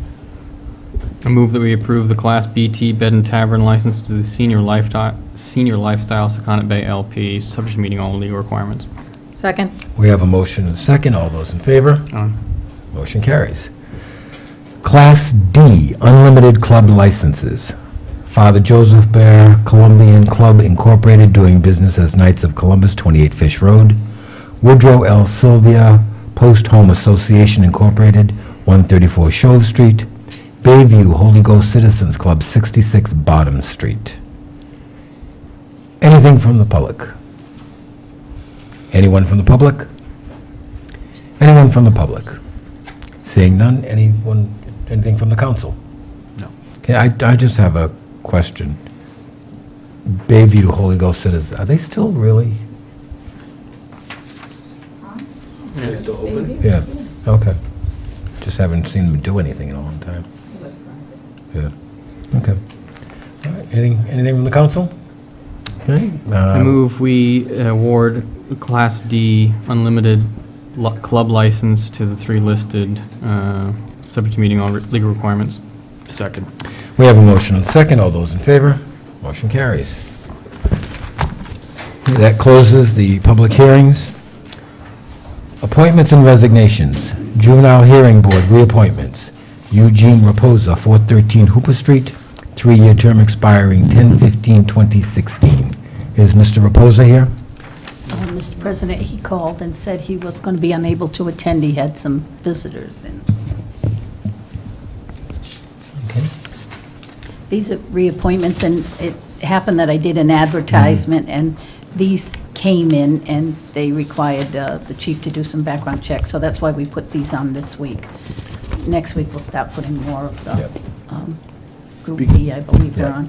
Okay, Chief? Because the applicants handle police reports and have access to some private matters, we do require they do a background check on the applicants, and no disqualifying information was found on either party. Thank you. You're welcome.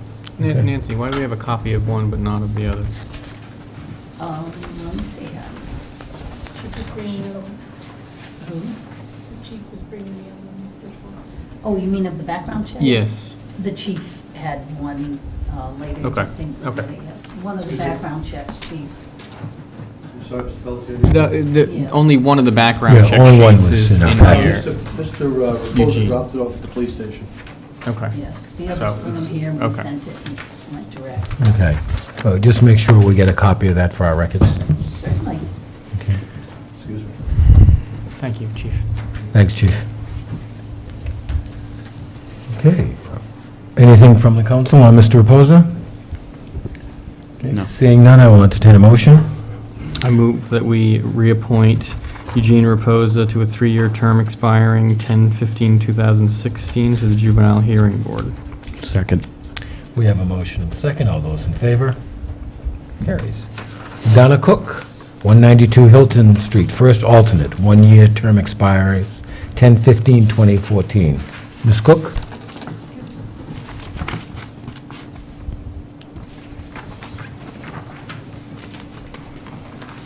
I'm just reapplying. I enjoyed being on the board. I did the fill-in for, I think it was second alternate, and someone resigned, so I was moved to first alternate, so I guess I'm being promoted. It is very interesting, and I'd like to continue doing it, so. Thank you. Thank you. Anything from the council? Okay, I will entertain a motion. I'll move that we reappoint Ms. Donna Cook as a first alternate to the Juvenile Hearing Board for the 1-year term expiring October 15th, 2014. Second. We have a motion and second. All those in favor? Motion carries unanimous. Okay, moving. Unfinished business, none. Financial business, none. New business, town administrator, ratification of executive administrative assistant contract, 3-year contract, July 23rd, 2013 to July 22nd, 2016, Mary Lou Sullivan. I would ask that the council approve this contract. This individual has been employed just over a year at this point, and she has adjusted well and made contributions to her position. She deals well with our benefits, as well as advising our employees on their benefits, and taking care of any issues that may arise from the employees and their benefits. She deals with a lot of the complaints that comes into my office, and she does that well. She's an asset to the town and my office. The contract that is being offered to her is consistent with the town benefits, and the salary is consistent with the AFSCME contract, although she is not a union employee.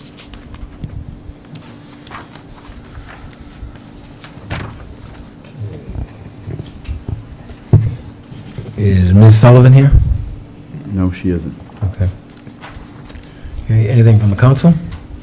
Go ahead, Bill. I just had a quick question. If memory serves, I question I guess the need or the relevance to reference the Asks Me. I can't even say that properly, but why we need to mention that as what feels to be a quasi-benchmarking kind of thing.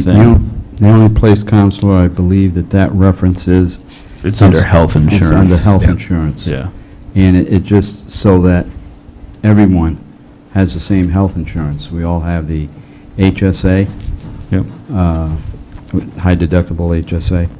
And I didn't think that that would be an issue, because when the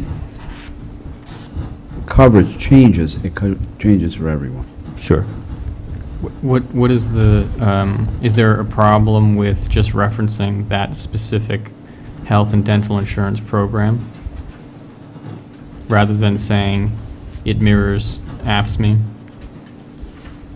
Well, it would just give definition to the health program, what it is.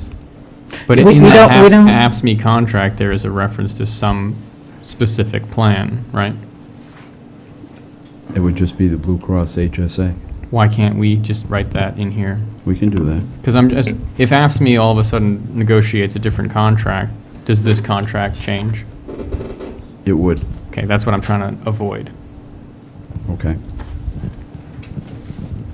It should perhaps have the same wording as in the model contract. I don't remember what that was, but.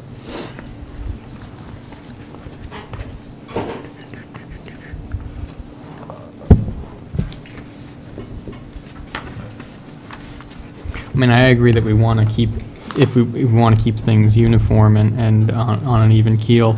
I worry that we're pegging one contract to another contract, and they're not necessarily, they're not dictated by the same set of arrangements and same set of requirements. She's not a union employee, and I think it's a little, I don't know. It puts us at a risk of something changing that then this now changes, or that worries me a little bit. Not, I mean, I'm not losing sleep over it, but it's something that concerns me. I concur. Okay, yeah, I think we should make that change, just to the employee shall have health and dental insurance based on the current HSA or whatever terminology we used in the other contract. Okay. Will the Okay. council approve it pending that change, or? I have no issue as long as that change is made. The only thing I just want to just clarify, and I think, should a new health contract be negotiated, I would believe that we would not keep one person under an old one. Yeah, we'd have to renegotiate this contract to include any changes. Well, it indicates as amended from time to time. Yeah. So. Okay, just making sure that everyone understands that. Okay, is there anything else from the council? Oh, yeah, just one question. Oh, never mind. Yeah, never mind. I'm going to say it anyway. The first line, agreement entered into this blank day of July 2013, is that going to be a current date of October, whatever today is, the 17th, 15th, 16th? It can be, but if you notice the term. You know, I know the term is, but we're not signing the agreement in July. No. It's just retroactive. Right. Yeah. So it should be this date Today. in October. Whatever today's date is. Today's, what, March 30th, right? October 15th. It's the 15th? Okay. Okay. Anything else from the council?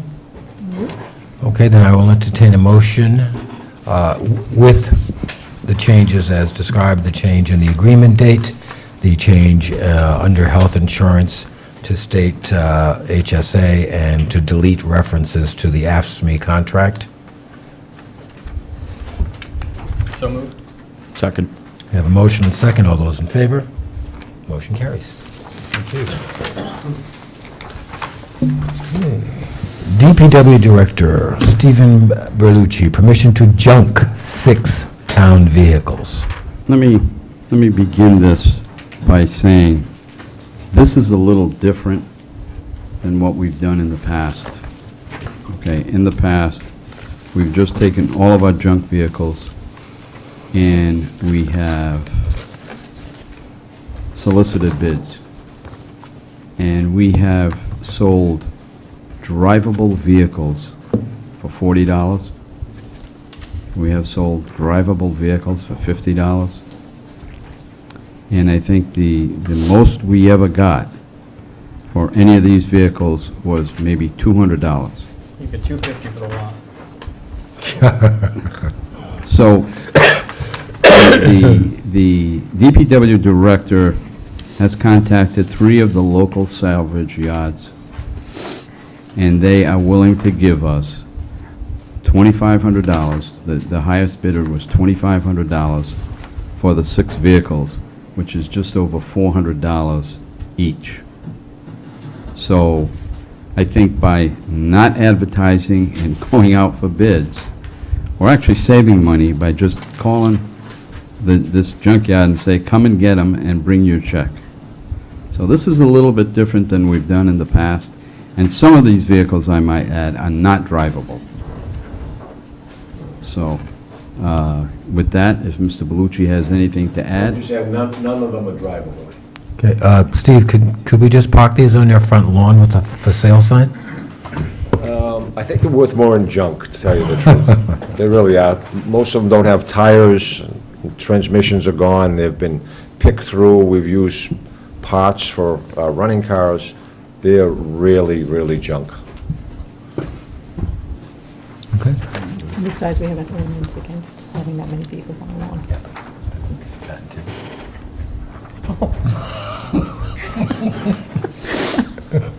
Good point. Okay, I will entertain a motion. I'll move that we permit DPW Director Bellucci to junk the 6 town vehicles as illustrated in council packet content G2. Second. We have a motion and a second. All those in favor? Motion carries. Good luck. Good luck. Bids and requests for proposals. DPW Director Bellucci. Thank you, Mr. President. As brought to you before, I requested bids to go out for a guardrail on an as-needed basis. If there's an accident and something needs to be replaced. And 3 bids were received. They were all good bids. Even though the bid prices range from $14,000 to $30,000, we certainly at this particular time don't intend to use any of that amount. If there's an accident and we have to go out and fix it, we're going to have to go out and fix it. But there's no plans right now to put guardrail anywhere that's planned. So these are reflective prices that give us opportunities to repair various types of guardrail. Even put some in new if we find a place that's hazardous and needs some guardrail. We can use these competitive bid prices. So I'm asking to award the contract to Costco for $14,500. They've represented themselves very well in the past 3 years. We've used them twice, and they're responsive, and their prices are very competitive. So we're recommending the award for $14,500 to Costco Incorporated. Okay, anything from the council? And the money is not going to come out of paving, and I hope to put 2 items in next year's budget. One will be for guardrail, and the second will maybe be for lines, so stuff will maybe be broken out a little better. Thank you, Mr. Bellucci. Okay, sir.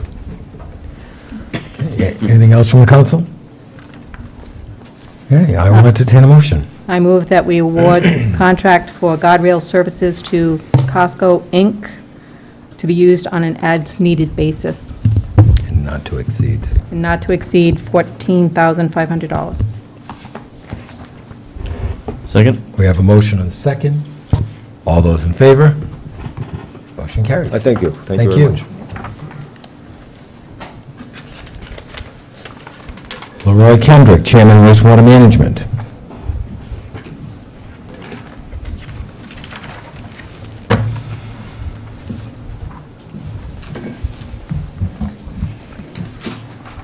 Mr. Kendrick, Mr. Lincourt. Good evening.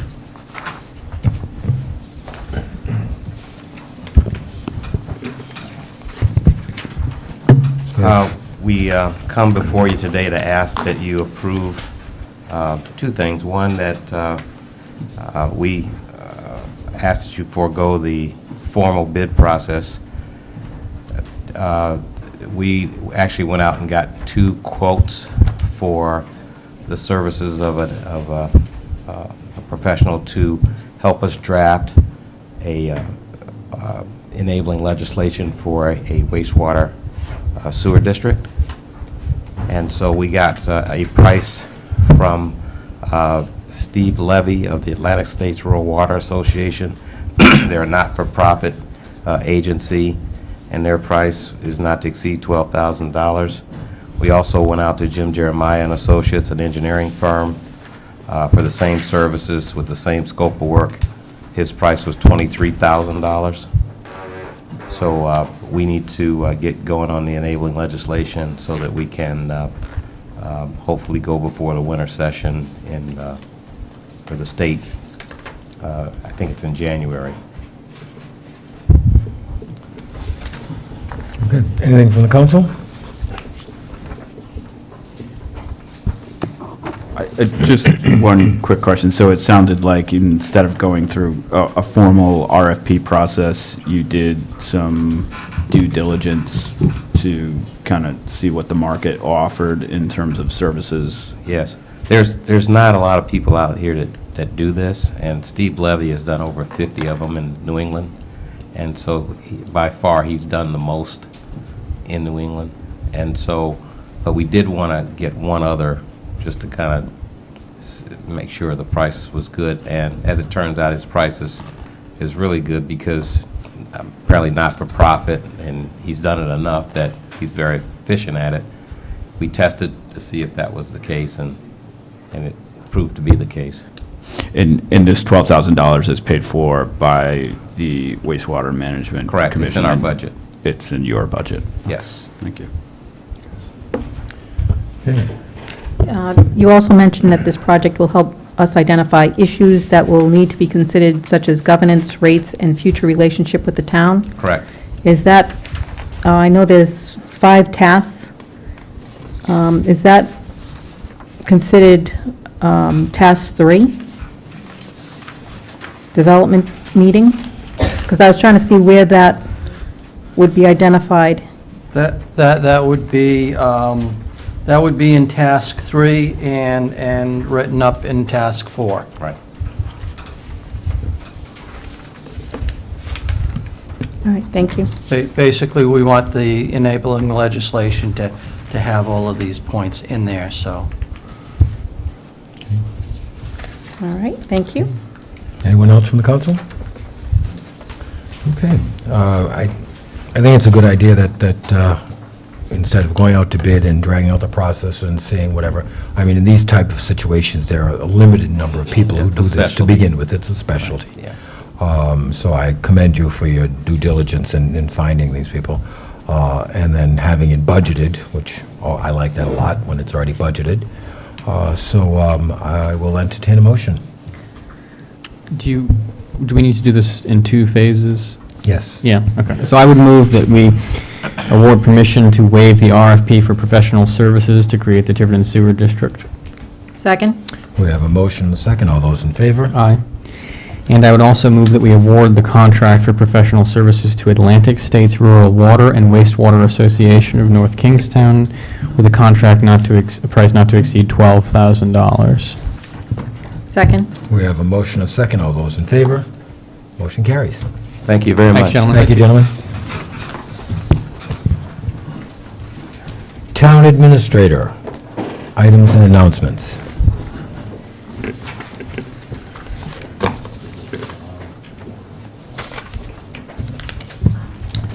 I just have 2 announcements this evening. The first one being the amount of the check that we received for recycling from the Rhode Island Resource Recovery was $15,374. And the second announcement is that... Jim, before you go on, how does that compare to last year? It was much more. Last year? No, last year was more. Yeah. We currently have in our recycling account $47,270. The tonnage was higher this year, okay, but the pricing was lower. Yeah. So that's what diminished the reward. Okay. As far as the recycling goes, this September, we recycled 167 tons versus last September, 136 tons. So it was a 23% increase for the month.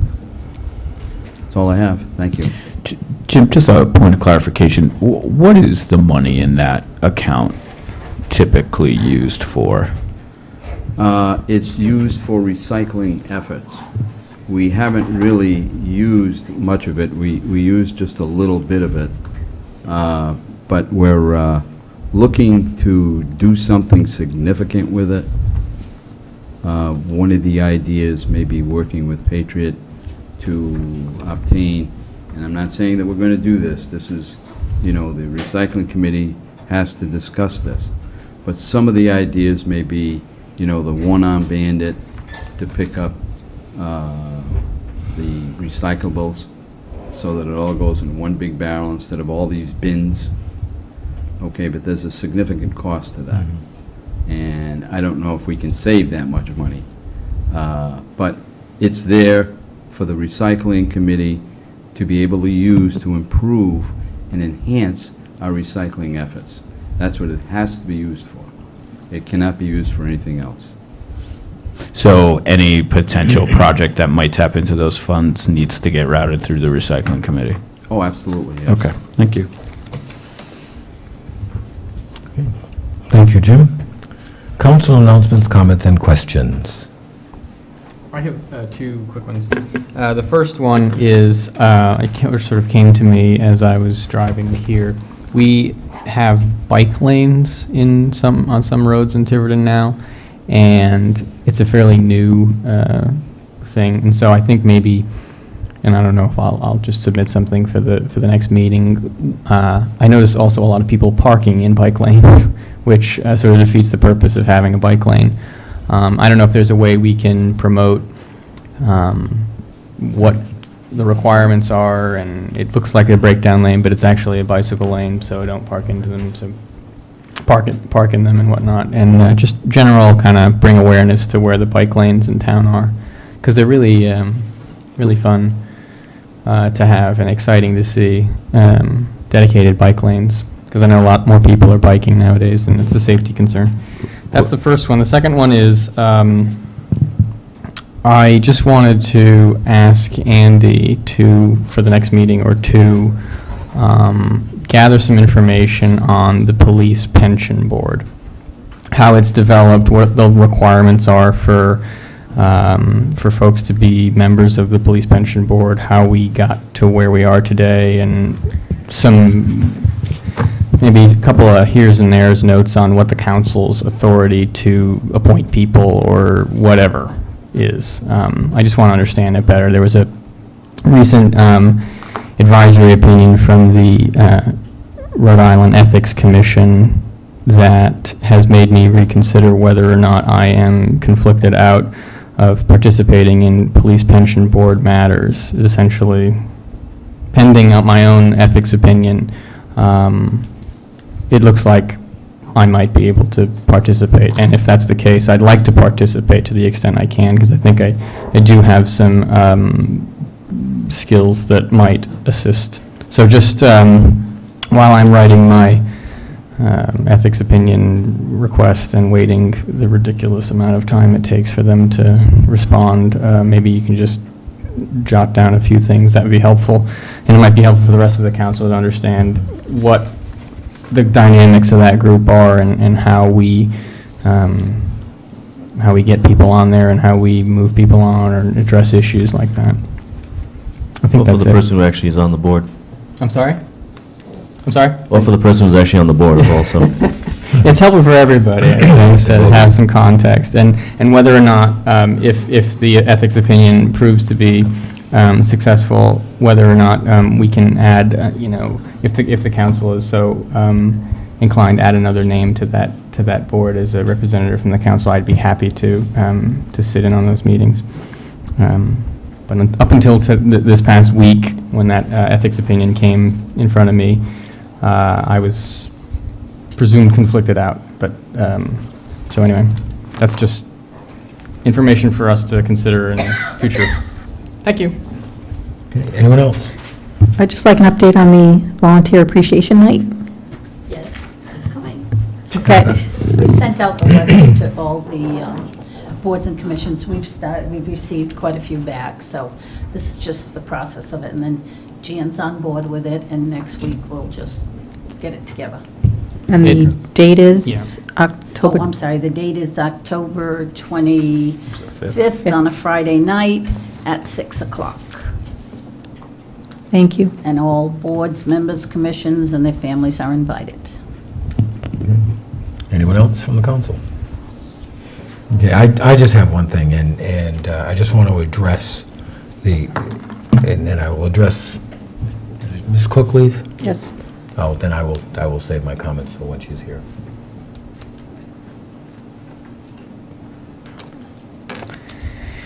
Okay, then moving along, town solicitor.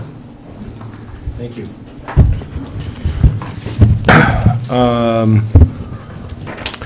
First item here is just Town of Tiverton versus James Municipalitier. And I provided you with a copy of the written decision that was issued by the Superior Court, Judge Sundberg, in which she concluded that the town had proven beyond a reasonable doubt that the defendants, James and Melissa Pelletier, doing business as Tiger Tree, had been illegally manufacturing compost in violation of the zoning ordinance. I provided it to you just as it was provided to us. She attached her earlier opinion from a year before on the motion to dismiss and incorporated the findings, basically finding that during the trial in July, the defendants had not been done anything to overturn the initial proof that the town had done in proving its case. So we will be moving forward with this case. We've asked the judge to schedule a hearing on sentencing, and I just received, in fact, earlier today, a letter objecting to our motion for judgment and asking for a hearing to determine whether imposition of a sentence is necessary. So either way, we'll be having further hearings before the judge before we get any further at this point. What's the timeline look like for that? Probably over the 2 months or so. Okay. The Judge Sundberg is handling the criminal calendar in Washington County currently, and she's dealing with felony trials and murders and things like that. And so we unfortunately have to take a back seat and get to the times that she can find free for us to deal with this. Next one, number 2, McLaughlin versus Town of Tiverton. I don't have anything in writing for you, but I just wanted to report. The judge gave a decision from the bench. The town prevailed on this. This is where Ms. McLaughlin built a garage too close to the setbacks, went to the zoning board. The zoning board denied relief, and then the appeal was taken here to the Superior Court. We've pressed forward on that. We've pressed on that, got briefing, got a decision, and as I said, the court gave a decision from the bench upholding the town zoning board that the garage is illegally there. We are waiting for a transcript so that we will have the details of what the judge said and have an order, and then we'll try to move forward on enforcement on that as well. And that's probably also another month or two. Okay. Sorry to interrupt. But enforcement looks like, is that something that is outlined in the judge's No, no. In ruling? fact, How does that? No, in fact, and this was handled by Assistant Solicitor Gina DeCenzo. In fact, she asked specifically when the judge finished dictating the decision, and he said, you know, they ended an order to enter, which means we're supposed to submit an order. He said, and she asked specifically about getting the power to order it moved, and he said, no, that's going to require a separate motion and hearing. So we would have to bring a separate motion requesting that it be either removed completely or moved to a legal location on the property. Okay. Okay. Number 3, litigation, LAL Construction et al., site ready versus Town of Tiverton. Just wanted an update on discussion on the discovery. I know several of you have provided materials to the clerk, have gone, looked through your emails, and I just want to make it clear. If it's an email that was sent to you by the clerk, or by the town administrator, you don't have to provide that. If it was just an email that was coming from them to you, it happens to be listed as scheduling or whatever, we're already disclosing that. What they're looking for, and what I gather you don't have, and that's fine, but what you're required under the law to look for is if there are any other emails. If you sent something back in any way discussing it, sent something to another council member, or sent something to another, even to a private individual about it, that's what we're looking for. Now, that doesn't mean we're necessarily going to disclose it to the other side. It's reviewed by our lawyers to see if it's privileged and confidential, and if it is, we produce something called the privilege log, and we just submitted one a couple of days ago. I'll provide it to the council so you can see, which lists and said, okay, it kind of lists the date and who it was and to, but saying that we're asserting privilege. We're not actually giving you the document. We're just telling you what the log is of the documents that we say are privileged, and then it's up to them to try to press it before a judge if they believe they shouldn't be privileged. And you want these printed out and brought to the... I think that's the simplest way to do it, rather than having a whole new cycle of emails. If you can, print it out and just provide it to the clerk. What's the time frame for this? About 2 weeks ago. But, I mean, we're getting there. The other side has not been totally prompt in providing their discovery too. They've gotten more, they've requested, and we've agreed to more time to respond to the motion. So hopefully within the next 2 weeks, if you could. Yeah, I've gone through mine, and I haven't found so far anything that was not other than what I'd received. Well, that's what I was going to say. It's just, you know, you get a lot of the stuff for the clerk saying we got the meeting coming up and so forth. That's fine. You don't need to recopy all that. It's only if it's something that's coming from someone other than the clerk, or that you've sent to someone about it. Yeah, we've already turned over 2,000 pages of 2,000 documents or 2,000 pages? 2,000 pages of documents.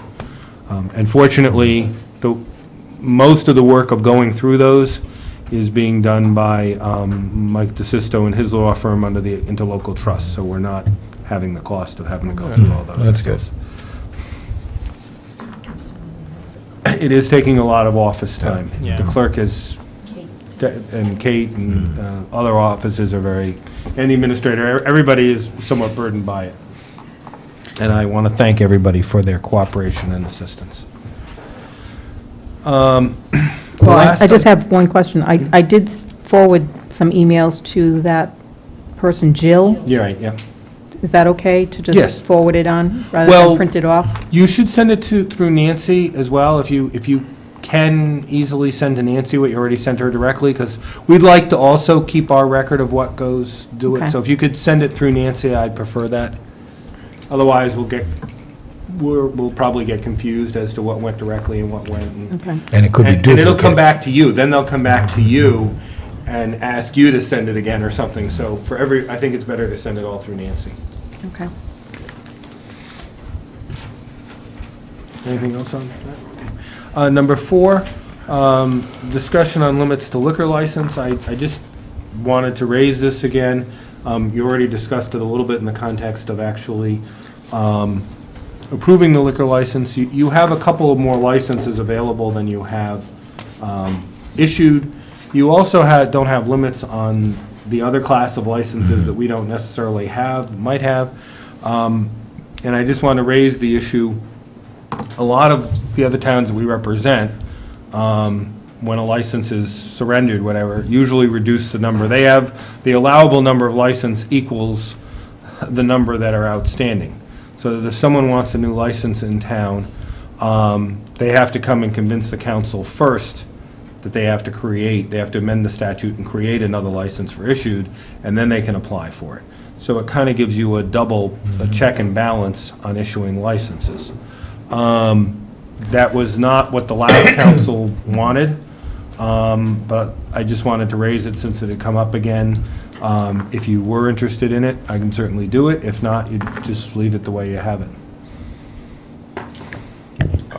I'll just speak for myself. I think our intent from the previous council was to have two in abeyance, so to speak, so that if a business came into town and was viable, obviously, we'd know that and would be able to react quickly. I think by dropping it down to those that are only active, I think may sometimes put us under the gun, as we do have a history of not acting quickly sometimes. So I think this gives us a little freedom, at least for if two more businesses come into town, and that's only my opinion. Mr. President, there is one other issue that, a reason why you might want to consider putting some limits on other type licenses. Recently, the Clerks Association has had a lot of emails going around about the Class C licenses. And it just so happens that one of our full liquor licenses, in fact, the receiver for Buddy's the new owner on that, they were talking of going, well, I'll just go to a Class C license. A Class C license only requires, you can sell full liquor, but it's more a bar license. You just have to have a microwave so that some food is available there. We do not have any, and a lot of communities do not have any. You might have them in the city, but not, a lot of communities don't, so it's an issue with different clerks throughout the state. We might want to consider saying you want them, you don't want them, or you want to limit those, because you could end up with a lot of these, unfortunately, restaurants that can't hold on, and they can go easily to a C license. And you're going to have, so you need to consider that on where you want to go in those liquor licenses. Do we have to enable a license if it exists already in the Rhode Island state statute? That's what Mr. Tate says to me. There's no limit. That's correct. You have no limits. It's there in the state statute. So if someone comes in asking for one of those licenses, you have to consider it. You have to consider it. And you could only deny it, based if you find the operator unfit or you have problems with concerns on the impact on the neighborhood. But you have to have a specific denial based on the specific application before you, as opposed to if you have an ordinance that says the number of those licenses is 0, then they have to convince you first to amend that license number before they can even apply. And you have obviously more discretion to say, no, we're not going to amend the license. And in fact, the Rhode Island Supreme Court not too long ago upheld the town of South Kingstown, which we also represent, on just that situation. I mean, that was a Class A question, and the number about may be increased, but the town declined to increase the number of licenses, and the Supreme Court upheld the town's discretion on not increasing the number. Is there any reference to the Type C license in any of our fee schedules or any of our ordinances or anything like that? So we have to establish a fee for the license as well? No, the fee is set by the state. Is it? Oh, okay. But in our ordinance where we allow so many, the only thing that we have a limit on is to say yes on the full liquor licenses that we increased it. The class liquor stores, the Class A is based on population. That's based on population anyway by the state. So but you could have limited it. Less than the number that the state You could allows. say this is all It's you just want. that we I mean, don't, it's just we you just don't should have any think about Cs. those. We don't have, I mean. We don't, and. But we could. Usually when these clerks associations start sending all this stuff around, who has this, how come, what problems do you have? It's because there's issues in other communities with them as well. That's usually how I get the feedback. Okay. Aside from a Class C license, is there any other type of license, liquor license, that exists that we don't have any of here in town? There are a variety of specialized licenses. Wineries. Yeah, wineries, ancient taverns. Ancient taverns. Ancient taverns, yeah, that's for the White Horse Tavern, because they're right next to a church, otherwise it wouldn't be. There's ancient ancient comfort stations, which is the restaurant that used to be a comfort station downtown in Providence. I like the sound of that. There is a list. Well, I just asked because it sounded like a Class C license might bring with it certain That's issues. Right, that's the one that's most likely to have the issues and most likely to be applied for. It's just a plain bar. selling alcohol and, the famous pickled eggs and. I mean, I suppose you could, is it mostly just bar rooms, or is it other things like wine bars and, martini lounges and? Well, if they're not serving food, that's Right. what they would come Okay. under, with Class C. Okay. And it can depend. Sometimes it is just your old, Yeah. neighborhood bar, and, they're serving beer in Boilermakers, and other times it might be a martini thing. I do believe there's someone who's trying to set up a separate license for wine bars separately, but it did not pass the General Assembly. So. To circle back to what the limits on BV, is it BV? BV. I think I will echo what Ed has said. I think putting the responsibility on someone who may be new to town and wanting to open up a restaurant or some other such establishment to come and get approval is just another one of those roadblocks to, it's one of those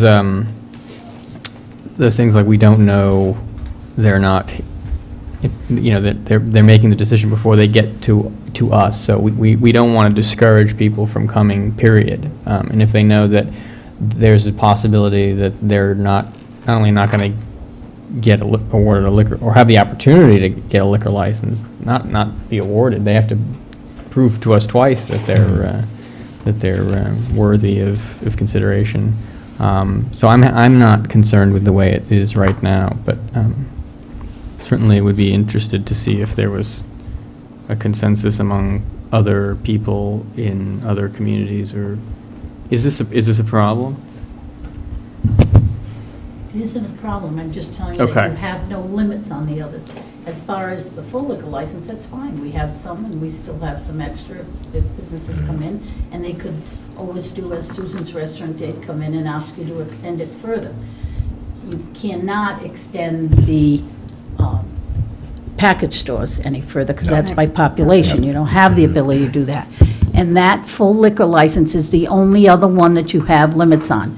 So anything else, you have no limits on, and by them being, they are state licenses, you can have those liquor licenses. The Class C is the one that concerns me the most, because I keep hearing it coming up.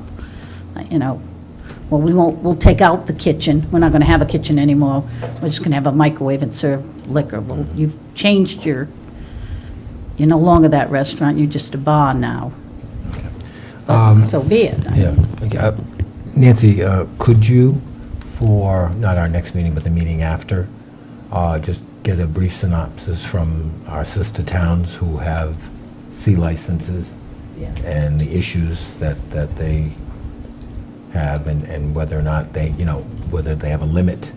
And I'm sure there are towns that are similar to us, how many do they have, are they grandfathered, are they ones that have been forever, or are they new? Just so, because I think it's a good point, something that we should look into. And since it's not really high priority, I will try to, it probably won't make the next meeting, but the one. Yeah, that's, okay? yeah. I just have one last question. Andy, has there been any discussion at the state of altering that liquor stores by population calculation? Seems like an unreasonably Puritan mechanism, but, okay. No, I haven't heard about it. Okay. Town clerk. Okay, you have a copy of the agenda. It's just as a reminder that Thursday evening is a joint workshop with the Budget Committee and the School Committee at the Tiverton High School Library. I won't be attending that, but Leona will be there. It's likely, I'm just giving everyone a heads up, it's likely I would be late to that. Okay. Jim, will you be providing us with any updates on the budgets? Nothing more than was previously indicated at this point. I don't know if you need me to repeat it, or...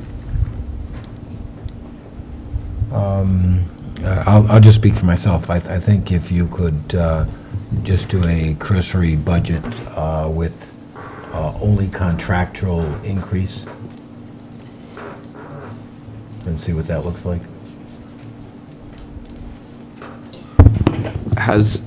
Has the budget committee issued any sort of agenda or spoken about anything specific that they would like to cover at this joint workshop? All our agendas are the same, I believe. It's just a discussion of the 2013. Okay, so just more general. And yes, they're all the same. Have they met since our No. joint meeting? Because they're not technically No. in session they're or not whatever. active yet, Okay. yeah. I think this is to get, because the school department wasn't able to get in there and kind of Oh, rehash right. it, remember? And Councilor DiMederos will not be able to make that. She's working, she's informed me tonight that she's Okay. working Tuesday night. And then secondly, Kate has asked that you schedule a joint workshop with the planning board on the form-based code that, and it's an 80-page document, so she's going to get it to us early enough so I can distribute it to the council with their next packet. She'd like it videoed, and they're requesting Tuesday, November 19th, if that is an available date for council. Tuesday, November 19th. Tuesday, is- November 19th? Yes. Tuesday, yes. So far into the future, it might as well I be next year. believe the Cecil group will be here. and- Here? Yes, yes, I believe so. At presumably 7. If your agreement to the date with our next meeting, we'll, I'll have a draft agenda for you. I don't have anything on my calendar, but that doesn't... Nancy, that's not tied to the main road, those four corners, is that what we're talking about here? The base form code, yes. Yes, Main okay. road and... Yes, okay, great, The thank you. Cecil group, we had one Yep. public hearing on it, yes. Thank you. So the planning board's requesting, I guess they've come to some conclusions, they're Okay. requesting a workshop. Is that okay with everyone? So far? Okay. Until it becomes not okay, it's Right. okay. Okay. That's it for me. You are available, Mr. Tights? I'm available on the 19th, yep. It's in That's there their now. regular planning board meeting, so they get everybody together. It would likely be here? Yes. Okay. Okay, good. Okay. Let's see, who will I pick on? Me. I'll make a motion to enter into closed executive session pursuant to Rhode Island General Law 42465A1, personnel performance, Thomas Blakey, Police Chief. Notice has been given. Second. We have a motion and a second. All those in favor? All right. Continuing in closed executive session pursuant to Rhode Island General Law 42465A1, personnel performance, Gareth Ames, Code Enforcement Officer. Notice given. Second. We have a motion and second. All those in favor? Continuing closed executive session in accordance with Rhode Island General Law 42465A2, litigation report. Second. We have a motion and second. All those in favor? Continuing in closed executive session pursuant to Rhode Island General Law 42465A2, litigation, Tiverton versus Datsun Mobile Homeowners Association. Second. We have